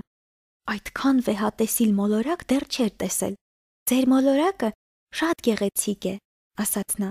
Իսկ օվկիանոսներ այստեղ կան։ Չգիտեմ, պատասխանեց աշխարհագրագետը։ Ախ, հիասթափված ձոր տվեց փոքրիկ իշխանը։ Իսկ սարեր կան։ Չգիտեմ, ասաց աշխարհագրագետը։ Իսկ քաղաքներ, գետեր, անապատներ։ Դա նույնպես չգիտեմ։ Բայց չէ՞ որ դուք աշխարհագրագետ եք։ Միանգամայն ճիշտ է։ Ես աշխարհագրագետ եմ եւ ոչ թե ճանապարհորդ, ասաց ծերունին։ Ինձ շատ են պետք ճանապարհորդներ։ Չէ՞ որ քաղաքների, գետերի, սարերի, ծովերի, օվկիանոսների եւ անապատների հաշիվը աշխարհագրագետները չեն պահում։ Աշխարհագրագետը շատ կարևոր դեմք է։ Նա դեսուդեն գնալու ժամանակ չունի։ Նա իր աշխատասենյակից դուրս չի գալիս, բայց ընդունում է ճանապարհորդներին եւ գրառում նրանց պատմությունները։ Իսկ եթե նրանցից մեկն ու մեկը որևէ հետաքրքիր բան է պատմում, աշխարհագրագետը տեղեկություններ է հավաքում եւ ճշտում։ Օրինավոր մարդ է այդ ճանապարհորդը, թե ոչ։ Ինչու՞։ Որովհետեւ եթե ճանապարհորդը ստախոս է, ապա աշխարհագրության դասագրքերում ամեն ինչ իրար կխառնվի։ Իսկ եթե խմիչքի հանդեպ թուլություն ունի, նույնպես շատ վատ է։ Ինչու՞։ Որովհետև հարբեցողների աչքերին մի առարկան կրկնակի է երևում։ Եվ այնտեղ, ուր իրականում մեկ սար կա, աշխարհագրագետը երկուսը կնշի։ Ես մի մարդու էի ճանաչում։ Նա շատ վատ ճանապարհորդ կլիներ, ասաց փոքրիկ իշխանը։ Հնարավոր է։ Այսպես ահա, եթե պարզվի, որ ճանապարհորդը առաքինի մարդ է, այդ դեպքում ստուգում են նրա հայտնագործությունը։ Իսկ ինչպես են ստուգում, գնում տեսնում են։ Չէ, այ դա շատ բարդ է։ Պարզապես պահանջում են, որ ճանապարհորդն ապացույցներ ներկայացնի։ Օրինակ, եթե նա մեծ սար է հայտնաբերել, ապա թող սարից մեծ քարեր բերի։ Հանկարծ հուզմունքը պատեց աշխարհագրագետին։ Բայց չէ՞ որ դու ինքդ ես ճանապարհորդ։ Եկել ես հեռվից, պատմիր ինձ քո մոլորակի մասին։ Եվ նա բացեց հաստափոր գիրքն ու սրեց մատիտը։ Ճանապարհորդի պատմությունները նախ պանդիտով են գրի առնում, եւ միայն այն բանից հետո եւ ճանապարհորդն ապացույց է ներկայացնում, որ պատմությունը կարելի է գրառել թանակով, նոր միայն գրառում են։ Լսում եմ քեզ, ասաց աշխարհագրագետը։ Դե, այնտեղ ինձ մոտ այդքան էլ հետաքրքիր չէ, քրթմնջաց փոքրիկ իշխանը։ Այնտեղ ամեն ինչ շատ փոքր է։ 3 հրաբուխ կա, 2-ը գործող, 1-ը վաղուց հանգել է։ Բայց ինչ ասես կարող է պատահել։ Այո, ամեն ինչ կարող է պատահել, հաստատեց աշխարհագրագետը։ Հետո ես մի ծաղիկ ունեմ։ Ծաղիկները մենք չենք նշում, ասաց աշխարհագրագետը։ Ինչու՞։ Չէ՞ որ դրանք ամենագեղեցիկն են։ Որովհետև դրանք վաղանցիկ են։ Ինչպես թե վաղանցիկ են։ Աշխարհագրության գրքերն ամենաթանկ գրքերն են, բացատրեց աշխարհագրագետը։ Դրանք երբեք չեն հնանում, չէ՞ որ խիստ հազվադեպ երևույթ է սարի տեղաշարժվելը կամ օվկիանոսի ցամաքելը։ Մենք գրում ենք հավերժական եւ անփոփող երևույթների մասին։ Բայց հանգած հրաբուխը կարող է արթնանալ, ընդհատեց փոքրիկ իշխանը։ Իսկ ինչ է նշանակում վաղանցիկ։ Մեզ աշխարհագրագետներիս համար կարևոր չէ հանգելը հրաբուխը, թե գործում է, ասաց աշխարհագրագետը։ Կարևոր է մի բան՝ սարը։ Սարը չի փոխվում։ Իսկ ինչ է նշանակում վաղանցիկ, հարցեց փոքրիկ իշխանը։ Չէ՞ որ նա, երբ որևէ հարց էր տալիս, չէր հրաժարվում հարցից, մինչև չստանար պատասխանը։ Դա նշանակում է այն, ինչը շուտով պետք է անհետանա։ Իմ ծաղիկն էլ շուտով պետք է անհետանա։ Իհարկե։ Իմ չքնաղը։ Իմ ուրախությունը հավերժական չէ, ասաց ինքն իրեն փոքրիկ իշխանը։ Եվ նա հիմա աշխարհից պաշտպանվելու հնար չունի։ Նա միայն 4 փուշ ունի։ Իսկ ես լքեցի նրան, ու նա մնաց իմ մոլորակի վրա լրիվ մենակ։ Առաջին անգամ էր, որ փոքրիկ իշխանը զղջաց ծաղկին մենակ թողնելու համար։ Բայց նույն պահին էլ վերագտավ արիությունը։ Իսկ դուք ինձ ուր խորհուրդ կտաք գնալ, հարցրեց նա աշխարհագրագետին։ Գնա երկիր մոլորակ, պատասխանեց աշխարհագրագետը։ Այն վատ հեղինակություն չունի։ Եվ փոքրիկ իշխանը ճանապարհ ընկավ, բայց նրա մտքերն իր լքված ծաղկի հետ էին։ Եվ այսպես 7-րդ մոլորակը, որ նա այցելեց, երկիրն էր։ Երկիրը սովորական մոլորակ չէ։ Այնտեղ կան 111 թագավոր, այդ թվում իհարկե սևամորթ, 7000 աշխարհագրագետ, 900,000 գործարար, 7.5 միլիոն հարբեցող, 311 միլիոն փառամոլ, ընդամենը մոտավորապես 2 միլիարդ մեծահասակ։ Որպեսզի հասկանաք, թե որքան է մեծ երկիրը,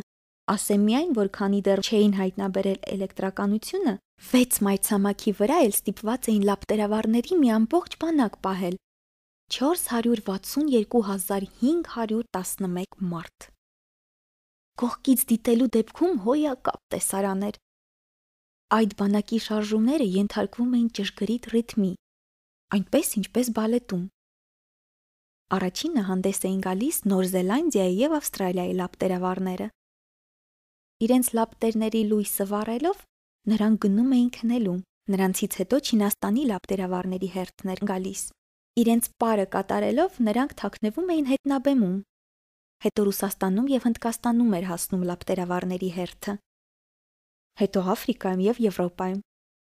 այնուհետև Հարավային Ամերիկայում, ապա Հյուսիսային Ամերիկայում։ Նրանք երբեք չէին սխալվում, ոչ ոք երբեք անժամանակ բեմ դուրս չէր գալիս։ Այո, դա փայլուն կատարում էր։ Միայն այն լապտերավառը, որը պետք է վառեր միակ լապտերը Հյուսիսային բևեռում և մեկ էլ նրա գործընկերը Հարավային բևեռում, միայն այդ երկուսն էին ապրում թեթև և անհոգ։ Նրանք իրենց գործով պետք է զբաղվեին տարվա մեջ ընդամենը 2 անգամ։ Երբ շատ ես ուզում սրամտել, երբեմն ակամա կարող ես ստել։ Լապտերավառների մասին պատմելիս ես մի փոքր մեղանչեցի ճշմարտության դեմ։ Վախենում եմ, որ նրանք, ովքեր չեն ճանաչում մեր մոլորակը, նրա մասին ոչ ճիշտ պատկերացում կազմեն։ Մարդիկ երկրի վրա այնքան էլ շատ տեղ չեն գրավում։ Եթե նրա 2 միլիարդ բնակիչները հավաքվեն և կանգնեն խիտ, այնպես ինչպես հանրահավաքի ժամանակ,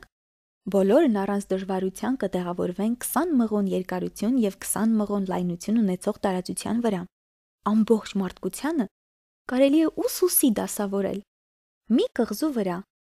ընդ որում Խաղաղ օվկիանոսի ամենափոքրիկ կղզու վրա։ Մեծահասակներն իհարկե ձեզ չեն հավատա։ Նրանք երևակայում են, թե շատ տեղ են գրավում։ Նրանք իրենց հսկա են թվում, ինչպես բաոբաբները։ Խորհուրդ տվեք ճշգրիտ հաշվարկ անել։ Դա մեծահասակներին դուր կգա։ Չէ՞ որ նրանք պաշտում են թվերը։ Բայց դուք այդ թվաբանության վրա ժամանակ մի վատնեք, կարիք չկա։ Դուք առանց այդ էլ հավատում եք ինձ։ Եվ այսպես հայտնվելով երկրի վրա փոքրիկ իշխանը ոչ ոքի չտեսավ և շատ զարմացավ։ Նա նույնիսկ մտածեց, որ սխալմամբ ինչ-որ ուրիշ մոլորակի վրա է վայրեջք կատարել։ Բայց հենց այդ պահին ավազի մեջ խլրտաց լուսագույն մի օղակ։ Բարի երեկո, համենայն դեպս ասաց փոքրիկ իշխանը։ Բարի երեկո, պատասխանեց օձը։ Ես ո՞ր մոլորակի վրա եմ հայտնվել։ Երկիր մոլորակի։ Դու Աֆրիկայում ես, ասաց օձը։ Ահա թե ինչ։ Իսկ երկրի վրա միթե մարդիկ չկան, փոքրիկս, սա անապատ է։ Անապատներում ոչ ոք չի ապրում, բայց երկիրը մեծ է։ Փոքրիկ իշխանը նստեց քարի վրա և նայեց երկնքին։ Կուզենայի իմանալ, թե ինչու են աստղերը շողշողում, մտախոհ ասաց նա։ Երևի որպեսի վաղ թե ուշ ամեն մեկը նորից կարողանա գտնել իր աստղը։ Նայիր, ահա այնտեղ է իմ մոլորակը, ճիշտ մեր գլխավերևում։ Բայց որքան հեռու է։ Գեղեցիկ մոլորակ է, ասաց օձը։ Իսկ դու ինչ ես անելու այստեղ երկրի վրա։ Ես վիճեցի իմ ծաղկի հետ, խոստովանեց փոքրիկ իշխանը։ Ահա թե ինչ։ Եվ երկուսն էլ լռեցին։ Իսկ որտեղ են մարդիկ։ Վերջապես կրկին խոսեց փոքրիկ իշխանը։ Անապատում այնուամենայնիվ միայնակ ես, մարդկանց շրջապատում էլ միայնակ ես, նկատեց օձը։ Փոքրիկ իշխանն ուշադիր նայեց նրան։ Դու տարօրինակ էակ ես, մատից ավելի հաստ չես լինի, ասաց նա։ Բայց ավելի զորավոր եմ, քան թագավորի մատը, առարկեց օձը։ Փոքրիկ իշխանը ժպտաց. Դե լավ, միթե դու այդքան հզոր ես, դու նույնիսկ թաթեր չունես, ճամփորդել էլ չես կարող։ Ես կարող եմ ավելի հեռու տանել, քան ցանկացած նավ, ասաց օձը և փաթաթվեց փոքրիկ իշխանի ոտնակոճին այնպես, ասես ոսկյա ապարանջան լիներ։ Յուրաքանչյուրին, ում դիպչեմ վերադարձնում եմ հողին, որից ծնվել է, ասաց օձը։ Բայց դու մաքուր ես և այստեղ ես եկել աստղից։ Փոքրիկ իշխանը չպատասխանեց։ Ես խղճում եմ քեզ, շարունակեց օձը։ Գրանիտի պես կարծր այս երկրի վրա դու այնքան թույլ ես։ Այն օրը, երբ դառնորեն կզղջաս քո մոլորակը լքելու համար, ես կկարողանամ քեզ օգնել։ Ես կարող եմ։ Հրաշալի հասկացա քեզ, ասաց փոքրիկ իշխանը։ Բայց դու ինչու ես անընդհատ հանելուկներով խոսում։ Ես լուծում եմ բոլոր հանելուկները, ասաց օձը և երկուսն էլ լռեցին։ Փոքրիկ իշխանը հատեց անապատը և ոչ ոքի չհանդիպեց։ Այդ ամբողջ ընթացքում միայն մի ծաղիկ տեսավ, փոքրիկ, անշուք, եռաթերթ մի ծաղիկ։ Բարև, ասաց փոքրիկ իշխանը։ Բարև, պատասխանեց ծաղիկը։ Իսկ ուր են մարդիկ։ Քաղաքավարությամբ հարցրեց փոքրիկ իշխանը։ Ծաղիկը մեկ անգամ էր անցնող քարավան տեսել։ Մարդիկ։ Ահա, նրանք, որքան գիտեմ, 6 կամ 7 հոգի են։ Նրանց տեսել եմ շատ տարիներ առաջ, բայց թե որտեղ կարելի է մարդկանց փնտրել անհայտ է։ Քամին քշում է նրանց։ Մարդիկ արմատներ չունեն։ Իսկ այդպես ապրելը հարմար չէ։ Մնաս բարով, ասաց փոքրիկ իշխանը։ Գնաս բարով, ասաց ծաղիկը։ Փոքրիկ իշխանը բարձրացավ բարձր սարի վրա։ Մինչ այդ իր 3 հրաբուխներից բացի, որոնք իր ծնկից էին, նա երբեք սարեր չէր տեսել։ Եվ հանգած հրաբուխն էլ իրեն աթոռակի տեղ էր ծառայում, ու նա մտածեց. այսպիսի բարձր սարի գագաթից ես միանգամից կտեսնեմ ամբողջ մոլորակն ու բոլոր մարդկանց, բայց միայն ասեղների պես սուր ու բարակ ժայռեր տեսավ։ Բարի օր, համենայն դեպս ասաց նա։ Բարի օր, պատասխանեց արձագանքը։ Ովքեր եք դուք, հարցրեց փոքրիկ իշխանը։ Ովքեր եք դուք, պատասխանեց արձագանքը։ Ընկերանանք։ Ես մենակ եմ, ասաց փոքրիկ իշխանը։ Մենակ, պատասխանեց արձագանքը։ Որքան տարօրինակ մոլորակ է, մտածեց փոքրիկ իշխանը։ Լրիվ չոր է, ասեղներով պատված է և աղի, իսկ մարդիկ երևակայություն չունեն։ Նրանք միայն կրկնում են այն, ինչ իրենց ասում ես։ Տանը ես ծաղիկ ունեի, իմ ճկնաղն ու իմ ուրախությունն նա։ Եվ նա միշտ առաջինն էր խոսում։ Երկար քայլեց փոքրիկ իշխանն ավազների, ժայռերի ու ձյուների միջով ու վերջապես հասավ ճանապարհին։ Իսկ բոլոր ճանապարհները հայտնի է, տանում են մարդկանց մոտ։ Բարի օր, ասաց նա։ Նրա առջև վարդերով լի պարտեզ էր։ Բարի օր, պատասխանեցին վարդերը։ Եվ փոքրիկ իշխանը տեսավ, որ նրանք բոլորն էլ նման են իր ծաղկին։ Ովքեր եք դուք, ապշահար հարցրեց նա։ Մենք վարդեր ենք, պատասխանեցին վարդերը։ Ահա թե ինչ, ասաց փոքրիկ իշխանը։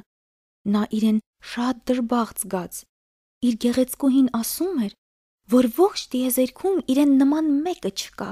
Ահա իր առջև 5000 ճիշտ նույնպիսի ծաղիկներ էին, այն էլ միայն մեկ այգում։ Ինչպես կզայրանար նա, եթե տեսներ սրանց, մտածեց փոքրիկ իշխանը։ Կսկսեր սարսափելի հազալ եւ կձևացներ, թե մեռնում է, միայն թե ծիծաղելի չերևար։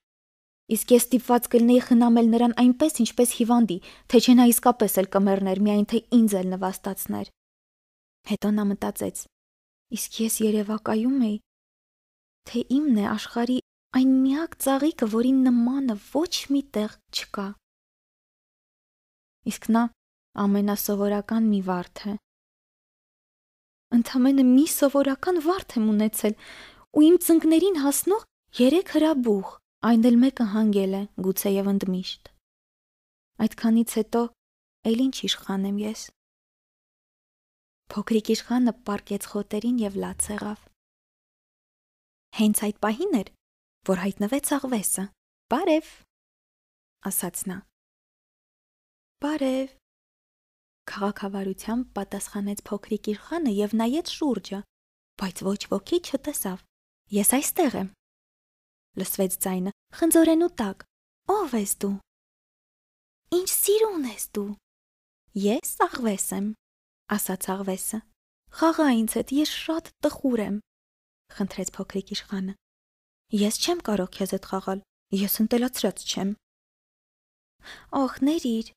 ասաց փոքրիկ իշխանը, բայց մի քիչ մտածելով հարցրեց. Իսկ ինչ է ընտելացնելը։ Դու այստեղացի չես, նկատեց աղվեսը։ Ինչ ես փնտրում այստեղ։ Մարդկանց եմ փնտրում, ասաց փոքրիկ իշխանը։ Իսկ ինչ է այդ ընտելացնելը։ Դա վաղուց մոռացված հասկացություն է, բացատրեց աղվեսը, նշանակում է կապեր հաստատել։ Կապեր։ Այո, դու ինձ համար առայժմ ընդամենը փոքրիկ տղա ես, ճիշտ այնպիսին, ինչպիսին 100 հազարավոր ուրիշ տղաներն են, եւ դու ինձ պետք չես, եւ ես էլ պետք չեմ քեզ։ Ես քեզ համար պարզապես աղվես եմ, ճիշտ այնպիսին, ինչպիսին 100 հազարավոր ուրիշ աղվեսներն են։ Բայց եթե դու ինձ ընտելացնես, մենք միմյանց կարիքը կզգանք։ Դու ինձ համար ամբողջ աշխարհում միակը կլինես, ու ես էլ քեզ համար միակը կլինեմ ամբողջ աշխարհում։ Գիտես, սկսում եմ հասկանալ, ասաց փոքրիկ իշխանը։ Մի վարդ կա։ Հավանաբար նա ինձ ընտելացրել է։ Շատ հնարավոր է, համաձայնեց աղվեսը։ Ինչ ասես, որ չի պատահում երկրի վրա։ Դա երկրի վրա չէր, ասաց փոքրիկ իշխանը, իսկ աղվեսը շատ զարմացավ։ Ուրիշ մոլորակի վրա էր։ Այո, իսկ այդ մոլորակի վրա որսորդներ կան։ Ոչ։ Ինչ հետաքրքիր է, իսկ հավեր կան։ Ոչ։ Էխ, աշխարհում ոչինչ կատարյալ չէ, հոգոց հանեց աղվեսը։ Բայց հետո կրկին անդրադարձավ նույն զրույցին։ Գիտես, իմ կյանքը ձանձրալի է։ Ես հավեր եմ որսում, իսկ մարդիկ որսում են ինձ։ Բոլոր հավերը միանման են եւ բոլոր մարդիկ միանման են, եւ ես ապրում եմ ձանձրալի կյանքով։ Բայց եթե դու ինձ ընտելացնես, իմ կյանքն ասես արևով կլուսավորվի։ Հազարավոր քայլերի ձայներից ես կտարբերեմ քո քայլերի ձայնը։ Մարդկային ոտնաձայներ լսելիս ես միշտ փախչում եւ թաքնվում եմ։ Բայց քո ոտնաձայներն ինձ կկանչեն, ինչպես երաժշտությունն է կանչում, եւ ես դուրս կգամ իմ թաքստոցից։ Եվ հետո, նայիր, տեսնում ես, այնտեղ արտերում հասունանում է ցորենը։ Ես հաց չեմ ուտում, հասկերն ինձ պետք չեն, ցորենի արտերն էլ ոչինչ ինձ չեն ասում, եւ դա տխուր է։ Բայց դու ոսկի մազեր ունես, ու որքան հրաշալի կլինի, երբ ընտելացնես ինձ։ Ոսկեգույն ցորենն ինձ կսկսի հիշեցնել քո մասին, ու ես կսիրեմ քամու ցորորվող հասկերի խշշոցը։ Աղվեսը լռեց եւ երկար նայում էր փոքրիկ իշխանին։ Հետո ասաց. Խնդրում եմ, ընտելացրու ինձ։ Շատ ուրախ կլինեի, բայց ես այնքան քիչ ժամանակ ունեմ։ Ես դեռ պետք է ընկերներ գտնեմ եւ տարբեր բաներ ճանաչեմ, պատասխանեց փոքրիկ իշխանը։ Ճանաչել կարելի է միայն այն, ինչը կընտելացնես։ Որևէ բան ճանաչելու համար մարդկանց այլևս ժամանակը չի հերիքում, ասաց աղվեսը։ Նրանք պատրաստի ապրանքները գնում են խանութներից, բայց չէ որ չկան այնպիսի խանութներ, որտեղ ընկերներ վաճառեն, եւ այդ պատճառով մարդիկ այլևս ընկերներ չունեն։ Եթե ուզում ես ընկեր ունենալ, ընտելացրու ինձ։ Իսկ ինչ է պետք անել դրա համար։ Պետք է համբերությամբ զինվել։ Սկզբում նստիր այնտեղ, քիչ հեռու, խոտերի վրա, այդպես։ Ես կսկսեմ քեզ աչքի տակով նայել, իսկ դու լռիր։ Իրար հասկանալու համար բառերը միայն խանգարում են, բայց օրեցօր ինձ մի փոքր ավելի մոտ նստիր։ Հաջորդ օրը փոքրիկ իշխանը դարձյալ եկավ նույն տեղը։ Ավելի լավ կլինի, որ միշտ նույն ժամին գաս, խնդրեց աղվեսը։ Եթե օրինակ դու գաս ժամը 4-ին, ես արդեն ժամը 3-ից ինձ երջանիկ կզգամ, եւ որքան մոտենա նշանակված ժամը, այնքան ավելի երջանիկ։ Ժամը 4-ին ես արդեն կսկսեմ հուզվել եւ անհանգստանալ։ Ես կիմանամ երջանկության գինը։ Իսկ եթե դու ամեն անգամ գալիս ես տարբեր ժամերի, ես չգիտեմ, թե որ ժամի համար նախապատրաստեմ սիրտս։ Պետք է պահպանել ծեսերը։ Իսկ ինչ է ծեսը, հարցրեց փոքրիկ իշխանը։ Դա էլ վաղուց մոռացված բան է, բացատրեց աղվեսը։ Այնպիսի մի բան, որից ինչ որ մի օրը դառնում է մյուս օրերից տարբեր, մի ժամը մյուս ժամերից տարբեր։ Օրինակ իմ որսորդներն այսպիսի ծես ունեն. 5 շաբթի օրերին նրանք պարում են գյուղի աղջիկների հետ։ Ու որքան հրաշալի օր է 5 շաբթին։ Գնում եմ զբոսանքի եւ հասնում եմ մինչեւ խաղողի այգին։ Իսկ եթե որսորդները պարեին երբ մտքներով անցներ, բոլոր օրերը միանման կլինեին, եւ ես երբեք չէի իմանա, թե հանգիստն ինչ է։ Այսպես փոքրիկ իշխանն ընտելացրեց աղվեսին, եւ ահա հասավ բաժանման ժամը։ Ես լաց կլինեմ քեզ համար, հոգոցանեց աղվեսը։ Ինքդ ես մեղավոր։ Չէ որ ես չէի ուզում, որ դու վշտանաս, դու ցանկացար, որ ընտելացնեմ քեզ, ասաց փոքրիկ իշխանը։ Այո, իհարկե, բայց դու լաց կլինես։ Այո, իհարկե։ Ուրեմն վատ է, չէ քեզ համար։ Չէ։ Լավ է։ Հիշիր ինչ էի ասում ոսկե հասկերի մասին, առարկեց աղվեսը։ Նա լռեց, հետո ավելացրեց. Գնա, մեկ անգամ էլ նայիր վարդերին։ Դու կհասկանաս, որ քո վարդը միակն է աշխարհում, իսկ երբ գաս հրաժեշտ տալու, ես քեզ մի գաղտնիք կասեմ։ Դա կլինի իմ նվերը քեզ։ Փոքրիկ իշխանը գնաց վարդերին նայելու։ Դուք ամենևին նման չեք իմ վարդին։ Դուք առայժմ ոչինչ եք։ Ոչ ոք ձեզ չի ընտելացրել, եւ դուք էլ չեք ընտելացրել ոչ մեկին։ Առաջի աղվեսն էլ այդպիսին էր։ Նա ոչ մի բանով չէր առանձնանում 100,000-ավոր մյուս աղվեսներից։ Բայց ես ընկերացա նրա հետ։ Եվ նա հիմա միակն է ամբողջ աշխարհում, ասաց նա վարդերին։ Նրանք շատ շփոթվեցին։ Դուք գեղեցիկ եք, բայց դատարկ, շարունակեց փոքրիկ իշխանը։ Հանուն ձեզ մեռնելու ցանկություն չի առաջանում։ Իհարկե պատահական անցորդը նայելով իմ վարդին կասի, որ նա ճիշտ այնպիսին է, ինչպիսին դուք, բայց ինձ համար նա մենակ թանկ է բոլոր վարդերից։ Չէ որ հենց նրան եւ ոչ թե ձեզ էի ջրում ամեն օր։ Նրան եւ ոչ թե ձեզ էի ծածկում ապակե կափարիչով։ Նրան էի միջնորմով պաշտպանում միջանցիկ քամուց։ Նրա համար էի սպանում թրթուրներին։ Միայն 2-3-ն եմ թողել, որպեսի թիթեռ դառնան։ Ես լսում էի, թե ինչպես է նա բողոքում եւ ինչպես է գլուխ գովում։ Ես լսում էի նրան նույնիսկ այն ժամանակ, երբ նա լռում էր։ Նա իմն է։ Եվ փոքրիկ իշխանը վերադարձավ աղվեսի մոտ։ Մնաս բարով, ասաց նա։ Գնաս բարով, ասաց աղվեսը։ Ահա եւ գաղտնիքը, այն շատ պարզ է։ Միայն սիրտն է սրատես։ Ամենակարևորն աչքերով չես տեսնի։ Ամենակարևորն աչքերով չես տեսնի։ Կրկնեց փոքրիկ իշխանը, որպեսզի ավելի լավ հիշի։ Քո վարդն այդքան թանկ է քեզ համար, որովհետև դու նրան էի տալիս քո բոլոր օրերը։ Որովհետև ես նրան էի տալիս իմ բոլոր օրերը։ Կրկնեց փոքրիկ իշխանը, որպեսզի ավելի լավ հիշի։ Մարդիկ մոռացել են այդ ճշմարտությունը, բայց դու մի մոռացիր։ Դու ընդմիշտ պատասխանատու ես բոլոր նրանց համար, ում ընտելացրել ես։ Դու պատասխանատու ես քո վարդի համար։ Ես պատասխանատու եմ իմ վարդի համար։ Կրկնեց փոքրիկ իշխանը, որպեսզի լավ հիշի։ Բարի օր, ասաց փոքրիկ իշխանը։ Բարի օր, պատասխանեց սլաքավարը։ Ինչ ես անում, հարցրեց փոքրիկ իշխանը։ Ես խմբավորում եմ ուղևորներին, պատասխանեց սլաքավարը։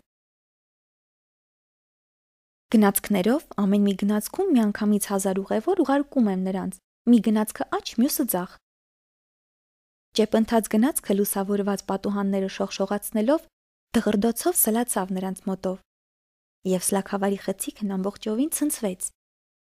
Ինչպես են շտապում նրանք, զարմացավ փոքրիկ իշխանը։ Ինչ են փնտրում։ Գիտես, նույնիսկ ինքը մեքենավարը դա չգիտի, ասաց սլաքավարը։ Հակառակ ուղղությամբ էլ լույսերը շողշողացնելով դղրդոցով ևս մի ճեպընթաց գնացք անցավ։ Նրանք արդեն վերադառնում են, հարցրեց փոքրիկ իշխանը։ Չէ, սրանք ուրիշ են, սա հանդիպակացն է, ասաց սլաքավարը։ Այնտեղ, ուր առաջ գտնվում էին իրենց լավ չէին զգում։ Լավ է այնտեղ, ուր մենք չկանք, ասաց սլաքավարը։ Եվ շողացնելով դղրդաց 3-րդ ճեպընթաց գնացքը։ Նրանք ուզում են հասնել առաջիններին, հարցրեց փոքրիկ իշխանը։ Նրանք ոչինչ էլ չեն ուզում, ասաց սլաքավարը։ Նրանք քնած են վագոններում կամ պարզապես նստած հորանջում են։ Միայն երեխաներն են քթերը պատուհաններին սեղմած նայում դուրս։ Փոքրիկ իշխանը ասաց. Միայն երեխաները գիտեն, թե ինչ են փնտրում։ Նրանք իրենց բոլոր օրերը տալիս են լաթե տիկնիկին, եւ այն դառնում է շատ թանկ իրենց համար։ Ու եթե այդ տիկնիկը նրանցից վերցնում են, երեխաները լաց են լինում, նրանք երջանիկ են, ասաց սլաքավարը։ Բարի օր, ասաց փոքրիկ իշխանը։ Բարի օր, ասաց վաճառականը։ Նա կատարելագործված դեղահաբեր էր վաճառում, որոնք հագեցնում էին ծարավը։ Այդպիսի մի դեղահապ կուլ ես տալիս եւ հետո մի ամբողջ շաբաթ ջրի կարիք չես զգում։ Դու ինչու ես դրանք վաճառում, հարցրեց փոքրիկ իշխանը։ Սրան շնորհիվ շատ ժամանակ է տնտեսվում, պատասխանեց վաճառականը։ Մասնագետների հաշվարկով շաբաթվա մեջ 33 րոպե տնտեսվում է։ Իսկ ինչ կարող ես անել այդ 33 րոպեի ընթացքում։ Մտքովդ ինչ անցնի, եթե ես այդքան ազատ ժամանակ ունենամ, մտածեց փոքրիկ իշխանը։ Ես պարզապես կգնամ աղբյուրի մոտ։ Մեկ շաբաթ էր անցել այն օրից, երբ իմ ինքնաթիռը վթարի ենթարկվեց, եւ հաբերի առևտրով զբաղվող վաճառականի մասին լսելով ես խմեցի վերջին կումը ջրի։ Այո, ասացի ես փոքրիկ իշխանին, այն ամենը, ինչը դու պատմում ես, անչափ հետաքրքիր է, բայց ես դեռ չեմ նորոգել ինքնաթիռը։ Ինձ մոտ ոչ մի կաթիլ ջուր չի մնացել եւ ես էլ շատ երջանիկ կլինեի, եթե կարողանայի պարզապես գնալ աղբյուրի մոտ։ Աղվեսը, որի հետ ընկերացա, սիրելիս, հիմա ես աղվեսի մասին լսել չեմ ուզում։ Ինչու՞։ Որովհետև մեռնելու ենք ծարավից։ Նա չհասկացավ, թե ինչ կապ կա այս ամենի միջև։ Նա առարկեց. Նույնիսկ եթե պիտի մեռնես, լավ է, որ ընկեր ունեցել ես, եւ ես շատ ուրախ եմ, որ ընկերացել էի աղվեսի հետ։ Նա չի հասկանում, թե որքան մեծ է վտանգը։ Նա երբեք ոչ քաղց է զգացել, ոչ ծարավ։ Նրան արևի մի շողիկն էլ բավական է։ Ես սա բարձրաձայն չասացի, միայն մտածեցի։ Բայց փոքրիկ իշխանը նայեց ինձ ու ասաց. Ես էլ եմ ծարավ։ Գնանք ջրհոր փնտրենք։ Ես ձեռքերս հոգնած տարածեցի։ Անեզր անապատում հենց այնպես ջրհորներ փնտրելուց ինչ հոգուտ։ Բայց եւ այնպես մենք ճանապարհ ընկանք։ Ժամերով լուր քայլում էինք։ Վերջապես մտնեց եւ երկնքում սկսեցին վառվել աստղերը։ Ծարավից մի թեթև դողերոց կունեի եւ աստղերն ասես երազում էի տեսնում։ Անընդհատ մտքումս էին փոքրիկ իշխանի բառերը եւ ես հարցրի. Ուրեմն դու էլ գիտես, թե ինչ է ծարավը։ Բայց նա չպատասխանեց, պարզապես ասաց. Գիտես, Ջուրը սրտին էլ է պետք։ Ես չհասկացա, բայց լռեցի։ Գիտեի, որ նրան հարցուփորձաներ պետք չէ։ Նա հոգնեց եւ նստեց ավազին։ Ես նստեցի կողքը։ Լուռ էինք, հետո նա ասաց. Աստղերը շատ սիրուն են, որովհետև այնտեղ ինչ որտեղ ծաղիկ կա, չնայած չի երևում։ Այո, իհարկե։ Ասացի, լուսնով լուսավորված ալիքաձև ավազին նայելով։ Անապատն էլ է սիրուն, ավելացրեց փոքրիկ իշխանը։ Դա ճիշտ է։ Ինձ միշտ դուր է եկել անապատը։ Նստում ես ավազաթմբի վրա, ոչինչ չի երևում, ոչինչ չի լսվում։ Բայց լռությունն ասես շողարձակում է։ Գիտես ինչու է անապատն այդքան սիրուն, ասաց նա։ Ինչ որ միտեղ նրա խորքում աղբյուրներ են թաքնված։ Ցնցվեցի։ Ես հանկարծ հասկացա, թե ինչու է այդպես խորհրդավոր շողարձակում ավազը։ Երբ ես փոքրիկ տղա էի, ապրում էի հին մի տան մեջ։ Պատմում էին, իբր թե այնտեղ գանձ կա թաքնված։ Իհարկե ոչ ոք այդ գանձն այդպես էլ չգտավ։ Գուցե նույնիսկ ոչ ոք երբեք էլ չփնտրեց այն, բայց այդ գանձի պատճառով տունն ասես կախարդված լիներ։ Իր սրտում նա գաղտնիք էր պահում։ Այո, ասացի ես։ Տուն լինի, աստղեր թե անապատ, ամենահրաշալին նրանց մեջ այն է, ինչը չես տեսնի աչքերով։ Ես շատ ուրախ եմ, որ դու համաձայն ես իմ ընկեր աղվեսի հետ, արձագանքեց փոքրիկ իշխանը։ Հետո նա քնեց։ Ես գրկեցի նրան ու շարունակեցի քայլել։ Ես հուզված էի։ Ինձ թվում էր փխրուն գանձ եմ տանում։ Ինձ նույնիսկ թվում էր, որ ավելի փխրուն որևէ բան մեր երկրի վրա չկա։ Լուսնի լույսի տակ նայում էի նրա գունատ ճակատին, սեղմված թարթիչներին, ոսկեգույն խոպոպներին, որոնց հետ խաղում էր քամին, եւ ասում էի ինքս ինձ. այս ամենը միայն գեղևն է։ Ամենակարևորն այն է, ինչը չես տեսնի աչքերով։ Նրա կիսաբաց շուրթերը ժպիտից դողացին, եւ ես ասացի ինքս ինձ. այս քնած փոքրիկ իշխանի մեջ ամենահուզիչը նրա հավատարմությունն է, իր որդին, այն ծաղկի կերպարին, որը ճրագի բոցի պես շողշողում է նրա մեջ նույնիսկ այն ժամանակ, երբ նա քնած է։ Եվ ես հասկացա, որ նա շատ ավելի փխրուն է, քան թվում է։ Ճրագները պետք է պաշտպանել, քամու բորտկումից դրանք կարող են հանգչել։ Այդպես ես քայլում էի, եւ լուսաբացին հասա ջրհորին։ Մարդիկ ճեպընթաց գնացքներ են նստում, բայց արդեն իրենք էլ չեն հասկանում, թե ինչ են փնտրում։ Այդ պատճառով էլ հանգիստ չունեն։ Մեկ մի կողմ են նետվում, մեկ մյուս, ասաց փոքրիկ իշխանը։ Հետո ավելացրեց. Եվ իզուր։ Ջրհորը, որին հասանք, Սահարայի մյուս ջրհորներին նման չէր։ Սովորաբար այնտեղ ջրհորը նավասի մեջ փորված փոս է,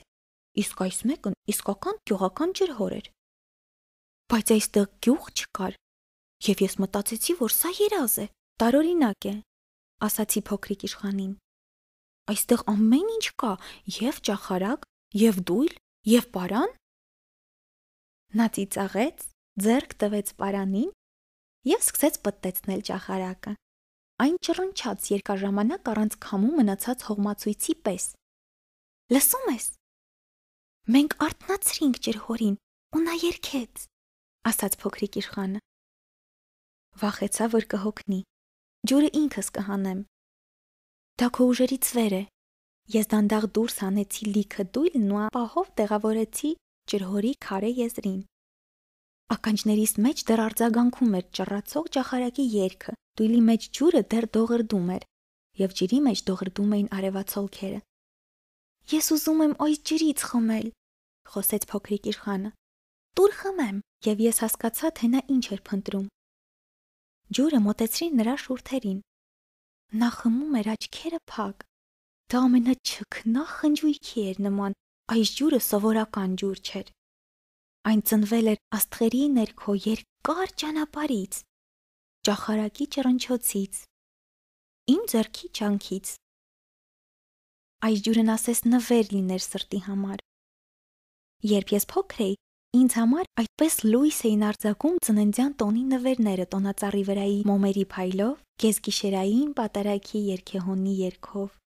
քնքուշ ժպիտներով։ Քո մոլորակի վրա մարդիկ մի այգում 5000 վարդ են աճեցնում և չեն գտնում այն, ինչ փնտրում են, ասաց փոքրիկ իշխանը։ Ճիշտ ես, չեն գտնում, համաձայնեցի ես։ Բայց չէ՞ որ այն, ինչ փնտրում են, կարելի է գտնել մեկ վարդի մեջ, ջրի մեկ կումի մեջ։ Այո, իհարկե, համաձայնեցի ես։ Փոքրիկ իշխանն ասաց. բայց աչքերը կույր են, պետք է փնտրել սրտով։ Ես ջուր խմեցի և թեթև էի շնչում։ Լուսաբացին ավազը մեղրի պես ոսկեգույն է դառնում, ու դրանից էլ էի ես երջանիկ, ինչու տխրեի։ Դու պետք է խոսքիդ տերը լինես, մեղմորեն ասաց փոքրիկ իշխանը նորից ինձ մոտ նստելով։ Փոքրիկս որ խոսքի։ Հիշում ես, դու խոստացար դնչկալ կառնուկիս համար, չէ՞ որ ես այն ծաղկի համար պատասխանատու եմ։ Ես գրպանիցս հանեցի իմ նկարածները։ Փոքրիկ իշխանը նայեց դրանց և ծիծաղեց. Բաոբաբներդ կաղամբի են նման, իսկ ես հպարտանում էի իմ բաոբաբներով։ Իսկ քո աղվեսի ականջները ոնց որ պոզեր լինեն, ինչքան էլ երկար են։ Նա դարձյալ ծիծաղեց։ Բարեկամս, դու արդարացիչ ես, չէ՞ որ ներսից ու դրսից վիշապոց նկարելուց բացի ես երբեք էլ նկար չեմ կարողացել նկարել։ Ոչինչ, երեխաներն այնպես էլ կհասկանան, մխիթարեց նա ինձ։ Ես կառնուկի համար դնչկալ նկարեցի։ Նկարը տվեցի փոքրիկ իշխանին ու սիրտս մի տեսակ կծկվեց։ Դու ինչ-որ բան ես մտածել և ինձ չես ասում։ Բայց նա չպատասխանեց։ Գիտես, ասաց նա, գիտես, վաղը կլրանա 1 տարին այն օրից, երբ ես հայտնվեցի ձեզ մոտ երկրի վրա, ասաց նա։ Ու լռեց, հետո ավելացրեց. Այստեղին շատ մոտ էի ընկել։ Եվ կարմրեց։ Ու դարձյալ, Աստված գիտի, թե ինչու հոգուս ասես ծանրություն իջավ։ Համենայն դեպս հարցրի. 1 շաբաթ առաջ, այն առավոտ, երբ ծանոթացանք միմյանց հետ, դու պատահաբար չէիր այստեղ մարդկային բնակավայրից հազարավոր մղոն հեռու, մենակ թափառում։ Դու վերադառնում էիր այն տեղը, ուր իջել էիր։ Փոքրիկ իշխանն ավելի թունդ կարմրեց, իսկ ես անվստահ ավելացրի. Գուցե այն պատճառով, որ լրանում է 1 տարին, ու նա կրկին կարմրեց։ Նա իմ ոչ մի հարցին չպատասխանեց, բայց չէ՞ որ երբ կարմրում ես, դա նշանակում է այո, այդպես չէ։ Անհանգստանում եմ, սկսեցի ես, բայց նա ասաց. Ժամանակն է, որ անցնես գործի։ Գնա քո մեքենայի մոտ, ես քեզ այստեղ կսպասեմ, վերադարձիր վաղը երեկոյան։ Բայց իմ անհանգստությունը չանցավ, հիշեցի աղվեսին, երբ թույլ ես տալիս, որ քեզ ընտելացնեն, հետո կարող ես և լաց լինել։ Ջրհորից քիչ հեռու հինավուրց քարի պատի ավերակներ էին պահպանվել։ Հաջորդ օրը գործս ավարտելով ես վերադարձա այդտեղ և դեռ հեռվից տեսա, որ փոքրիկ իշխանը ոտքերը կախ նստած է պատի եզրին։ Ես լսեցի նրա ձայնը. Միթե չես հասկանում։ Դա այստեղ չէր, ասում էր նա։ Երևի ինչ-որ մեկը նրան պատասխանեց, որովհետև նա առարկեց. Դե այո, 1 տարի առաջ էր, ճիշտ այս օրը, բայց ուրիշ տեղում։ Ես արագացրի քայլերս, բայց պատի մոտ ոչ մեկին չտեսա և ոչ էլ ձայն լսեցի, մինչդեռ փոքրիկ իշխանը դարձյալ ինչ-որ մեկին պատասխանեց. Իհարկե դու կգտնես իմ ոտնահետքերն ավազի վրա և այդ ժամանակ սպասիր, այսօր գիշերը ես կգամ այնտեղ։ Մինչև պատը 20 մետր էր մնում, իսկ ես դեռ ոչինչ չէի տեսնում։ Կարճատև լռությունից հետո փոքրիկ իշխանը հարցրեց. Իսկ քո թույնը լավն է, ինձ երկար չես տանջի, չէ՞։ Կանգ առա։ Սիրտս մի բուռ դարձավ, բայց ես դեռ չէի հասկանում։ Հիմա գնա, ուզում եմ ցած ցատկել, ասաց փոքրիկ իշխանը։ Այդ ժամանակ աչքերս ներքև հառեցի ու ցնցվեցի, պատի հիմքի մոտ գլուխը դեպի փոքրիկ իշխանը բարձրացրած գծկվել էր փոքր մի օձ, այնպիսին, որի խայթոցը սպանում է։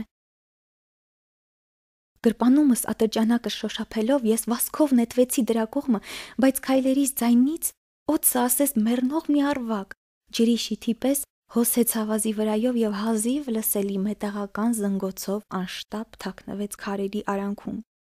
Ես վասկով մոտեցա պատին եւ ճիշտ ժամանակին բռնեցի իմ փոքրիկ իշխանին։ Նա ձյունից սպիտակ էր։ Այս ինչ ես մտածել, փոքրիկս, ինչ ունես խոսելու օձերի հետ, բացականչեցի ես։ Քանդեցի նրա ոսկեգույն շարֆի կապը, թրջեցի քունքերն ու ստիպեցի ջուր խմել, բայց էլ չհամարձակվեցի ոչինչ հարցնել։ Նա լրջորեն նայեց ինձ եւ ձեռքերով գրկեց վիզս։ Լսեցի, թե ինչպես է վիրավոր թրջնի պես թպրտում նրա սիրտը։ Նա ասաց. Ես ուրախ եմ, որ պարզեցիր, թե մեքենայիդ խնդիրն ինչն է։ Հիմա կարող ես տուն վերադառնալ։ Ինչպես իմացար։ Ես նոր էի պատրաստվում նրան հայտնել, որ չնայած իմ տագնապներին կարողացա վերանորոգել ինքնաթիռս։ Նա չպատասխանեց, միայն ասաց. Ես էլ այսօր տուն կվերադառնամ։ Հետո թախիծով ավելացրեց. Դա շատ ավելի հեռու է եւ շատ ավելի դժվար։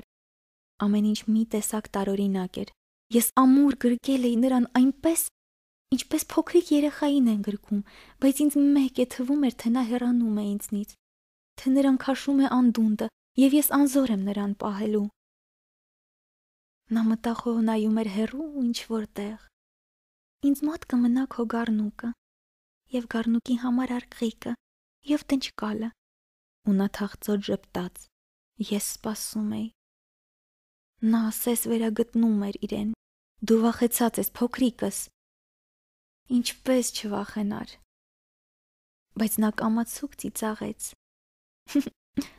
Այսօր երեկոյան ավելի սարսափելի կլինի։ Եվ կրկին ես ասես սառցակալեցի անդառնալի դժբախտության կանխազգացումից։ Միթե այլևս չեմ լսելու նրա ծիծաղը։ Այդ ծիծաղն ասես անապատում աղբյուր լինի ինձ համար։ Փոքրիկս, ես ուզում եմ դարձյալ լսել, թե ինչպես ես դու ծիծաղում, բայց նա ասաց. Այսօր գիշեր կլրանա 1 տարին։ Իմ աստղը իմ ընկած տեղի ճիշտ վերևում կլինի։ Լսիր, փոքրիկս, չէ որ այդ ամենը, եւ օձը, եւ աստղիդ հետ հանդիպումը պարզապես վատ երազ է, ճիշտ է։ Բայց նա չպատասխանեց։ Ամենակարևորն այն է, ինչն աչքով չես տեսնի, ասաց նա։ Այո, իհարկե։ Դա նույնն է, ինչ ծաղկի դեպքում։ Երբ սիրում ես մի ծաղկի, որն աճում է ինչ-որ հեռավոր մի աստղի վրա, լավ է, երբ գիշերը նայում ես երկնքին։ Բոլոր աստղերը ծաղկում են։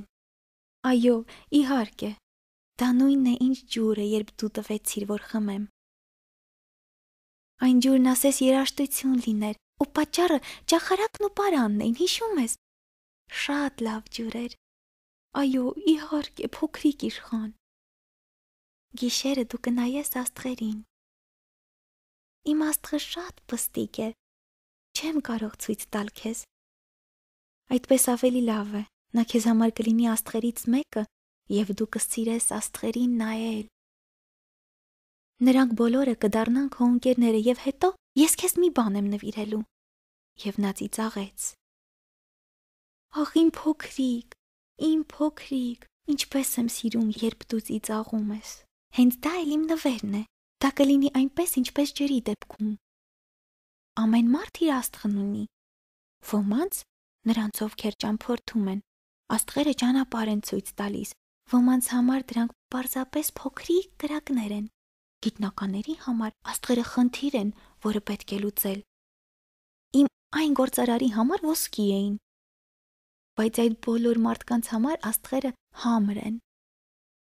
Իսկ դու միանգամայն առանձնահատուկ աստղեր կունենաս։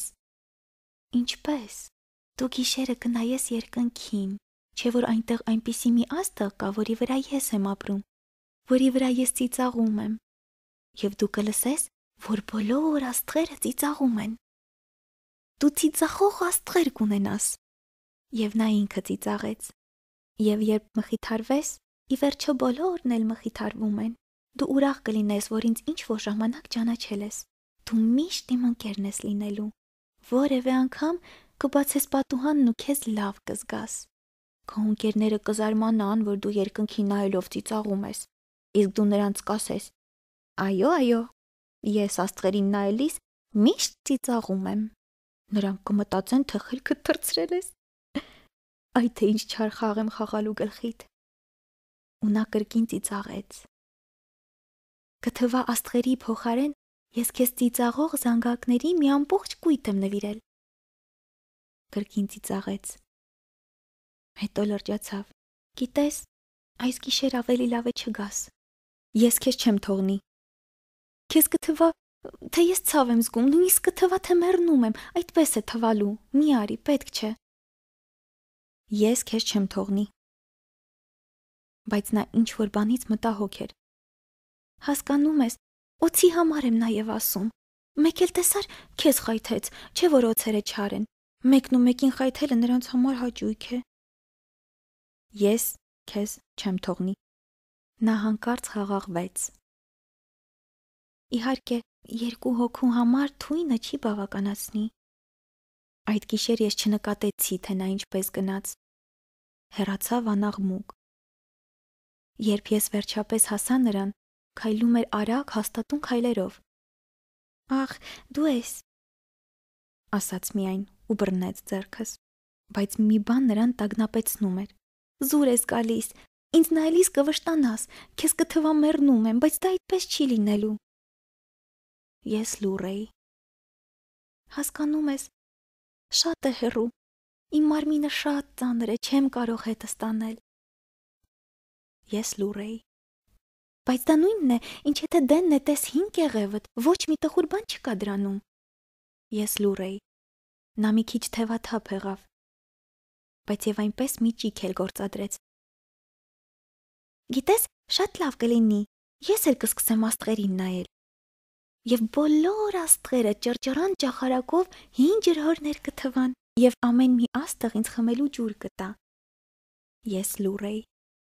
Պատկերացրու ինչ զվարճալի է։ Դու 500 միլիոն զանգակ կունենաս, ես 500 միլիոն աղբյուր։ Այստեղ նա էլ լռեց, որովհետև լաց եղավ։ Ահա եւ եկանք։ Թույլ տուր մի քայլ էլ անեմ, մենակ, եւ նա նստեց ավազին, որովհետև սկսեց վախենալ։ Հետո ասաց. Գիտես, իմ վարդը, ես պատասխանատու եմ նրա համար, իսկ նա այնքան թույլ է եւ այնքան միամիտ։ Ընդամենը 4 խղճուկ փուշ ունի, ուրիշ ոչինչ աշխարհից պաշտպանվելու համար։ Ես էլ նստեցի, որովհետև ոտքերս ծալվում էին։ Նա ասաց. Դե, ահա եւ վերջ։ Եվս մեկ րոպե հապաղեց եւ ոտքի կանգնեց։ Ու միայն մեկ քայլ արեց։ Իսկ ես շարժվել չէի կարողանում։ Ասես դեղին մի կայծակ շողաց նրա ոտքերի մոտ, մի ակնթարթ նա մնաց անշարժ, չբղավեց։ Հետո ընկավ։ Դանդաղ, ինչպես ծառն է ընկնում, դանդաղ ու լուռ։ Չէ որ ավազը խլացնում է բոլոր ձայները։ Անցել է 1 տարի։ Այս մասին ոչ մի անգամ ոչ մեկին չեմ պատմել։ Երբ վերադարձա, ընկերները շատ ուրախացան, որ ողջ եմ եւ անվնաս։ Ես տխուր էի, բայց նրանց ասում էի պարզապես հոգնած եմ։ Բայց եւ այնպես աստիճանաբար սկսեցի մխիթարվել։ Ավելի ճիշտ ոչ այնքան։ Բայց ես գիտեմ, նա վերադարձել է իր փոքրիկ մոլորակը, չէ որ լուսաբացին նրա մարմինը նավազի վրա չգտա։ Երևի այնքան էլ ծանր չէր։ Իսկ գիշերները սիրում եմ լսել աստղերին։ Ասես 500 միլիոն զանգակներ են ղողանջում։ Բայց ահա թե ինչն է ամենասարսափելին։ Երբ ես գառնուկի համար դնչկալ էի նկարում, մոռացա դրա փոկը նկարել։ Փոքրիկ իշխանը չի կարողանա այն գառնուկի դնչիկին կապել։ Եվ ես հարցնում եմ ինքս ինձ. տեսնես ինչ է կատարվում այնտեղ նրա մոլորակի վրա։ Իսկ եթե գառնուկը կերել է վարդը։ Երբեմն ասում եմ ինքս ինձ. չէ, իհարկե չէ, փոքրիկ իշխանը գիշերը միշտ ծածկում է վարդը ապակեկափարիչով եւ ուշադիր հետևում է գառնուկին։ Այդ ժամանակ ես ինձ երջանիկ եմ զգում եւ բոլոր աստղերը մեղմից ծիծաղում են։ Մեկ-մեկ էլ ասում եմ ինքս ինձ. պատահում է, որ մարդ ցրված է լինում, այդ դեպքում ինչ ասես կարող է լինել։ Հանկարծումի երեկո մոռանաս ապակեկափարիչների մասին, կամ էլ գառնուկն աննկատ դուրս գա։ Այդ ժամանակ զանգակները լաց են լինում։ Այս ամենը խորհրդավոր է ու անհասկանալի։ Դուք, որ սիրեցիք փոքրիկ իշխանին այնպես, ինչպես ես, այս ամենի հանդեպ անտարբեր չեք կարող մնալ։ Մեզ համար ամբողջ աշխարհն ուրիշ է դառնում այն մտքից, որ ինչ-որ տեղ տիեզերքի անհայտ մի անկյունում գառնուկը, որին երբեք չեք տեսել, հնարավոր է կերել է մեզ անծանոթ վարդը։ Նայեք երկնքին եւ հարցրեք ձեզ, ապրում է այդ վարդը, թե այլևս չկա։ Գուցե գառնուկը կերավ նրան, ու կզգաք, որ ամեն ինչ ուրիշ է դառնում, եւ երբեք ոչ մի մեծահասակ չի հասկանա, թե որքան կարեւոր է դա։ Սա իմ կարծիքով աշխարհի ամենագեղեցիկ եւ ամենաթախծալի վայրն է։ Անապատի այս նույն անկյունն է նկարված նաեւ նախորդ էջին, բայց ես նկարեցի եւս մեկ անգամ, որպեսզի դուք ավելի լավ դիտեք այն։ Այստեղ փոքրիկ իշխանն առաջին անգամ հայտնվեց երկրի վրա եւ այստեղից էլ անհետացավ։ Ուշադիր նայեք, որպեսզի անպայման ճանաչեք այդ վայրը, եթե երբևէ հայտնվեք Աֆրիկայում, անապատում։ Եթե պատահի այնպես, որ անցնեք այդ տեղով, խնդրում եմ, չշտապեք։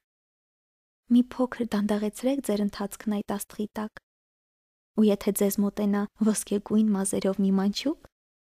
եթե նա ծիծաղի զրնգուն եւ ձեր ոչ մի հարցին չպատասխանի, դուք իհարկե գլխի կընկնեք ով է։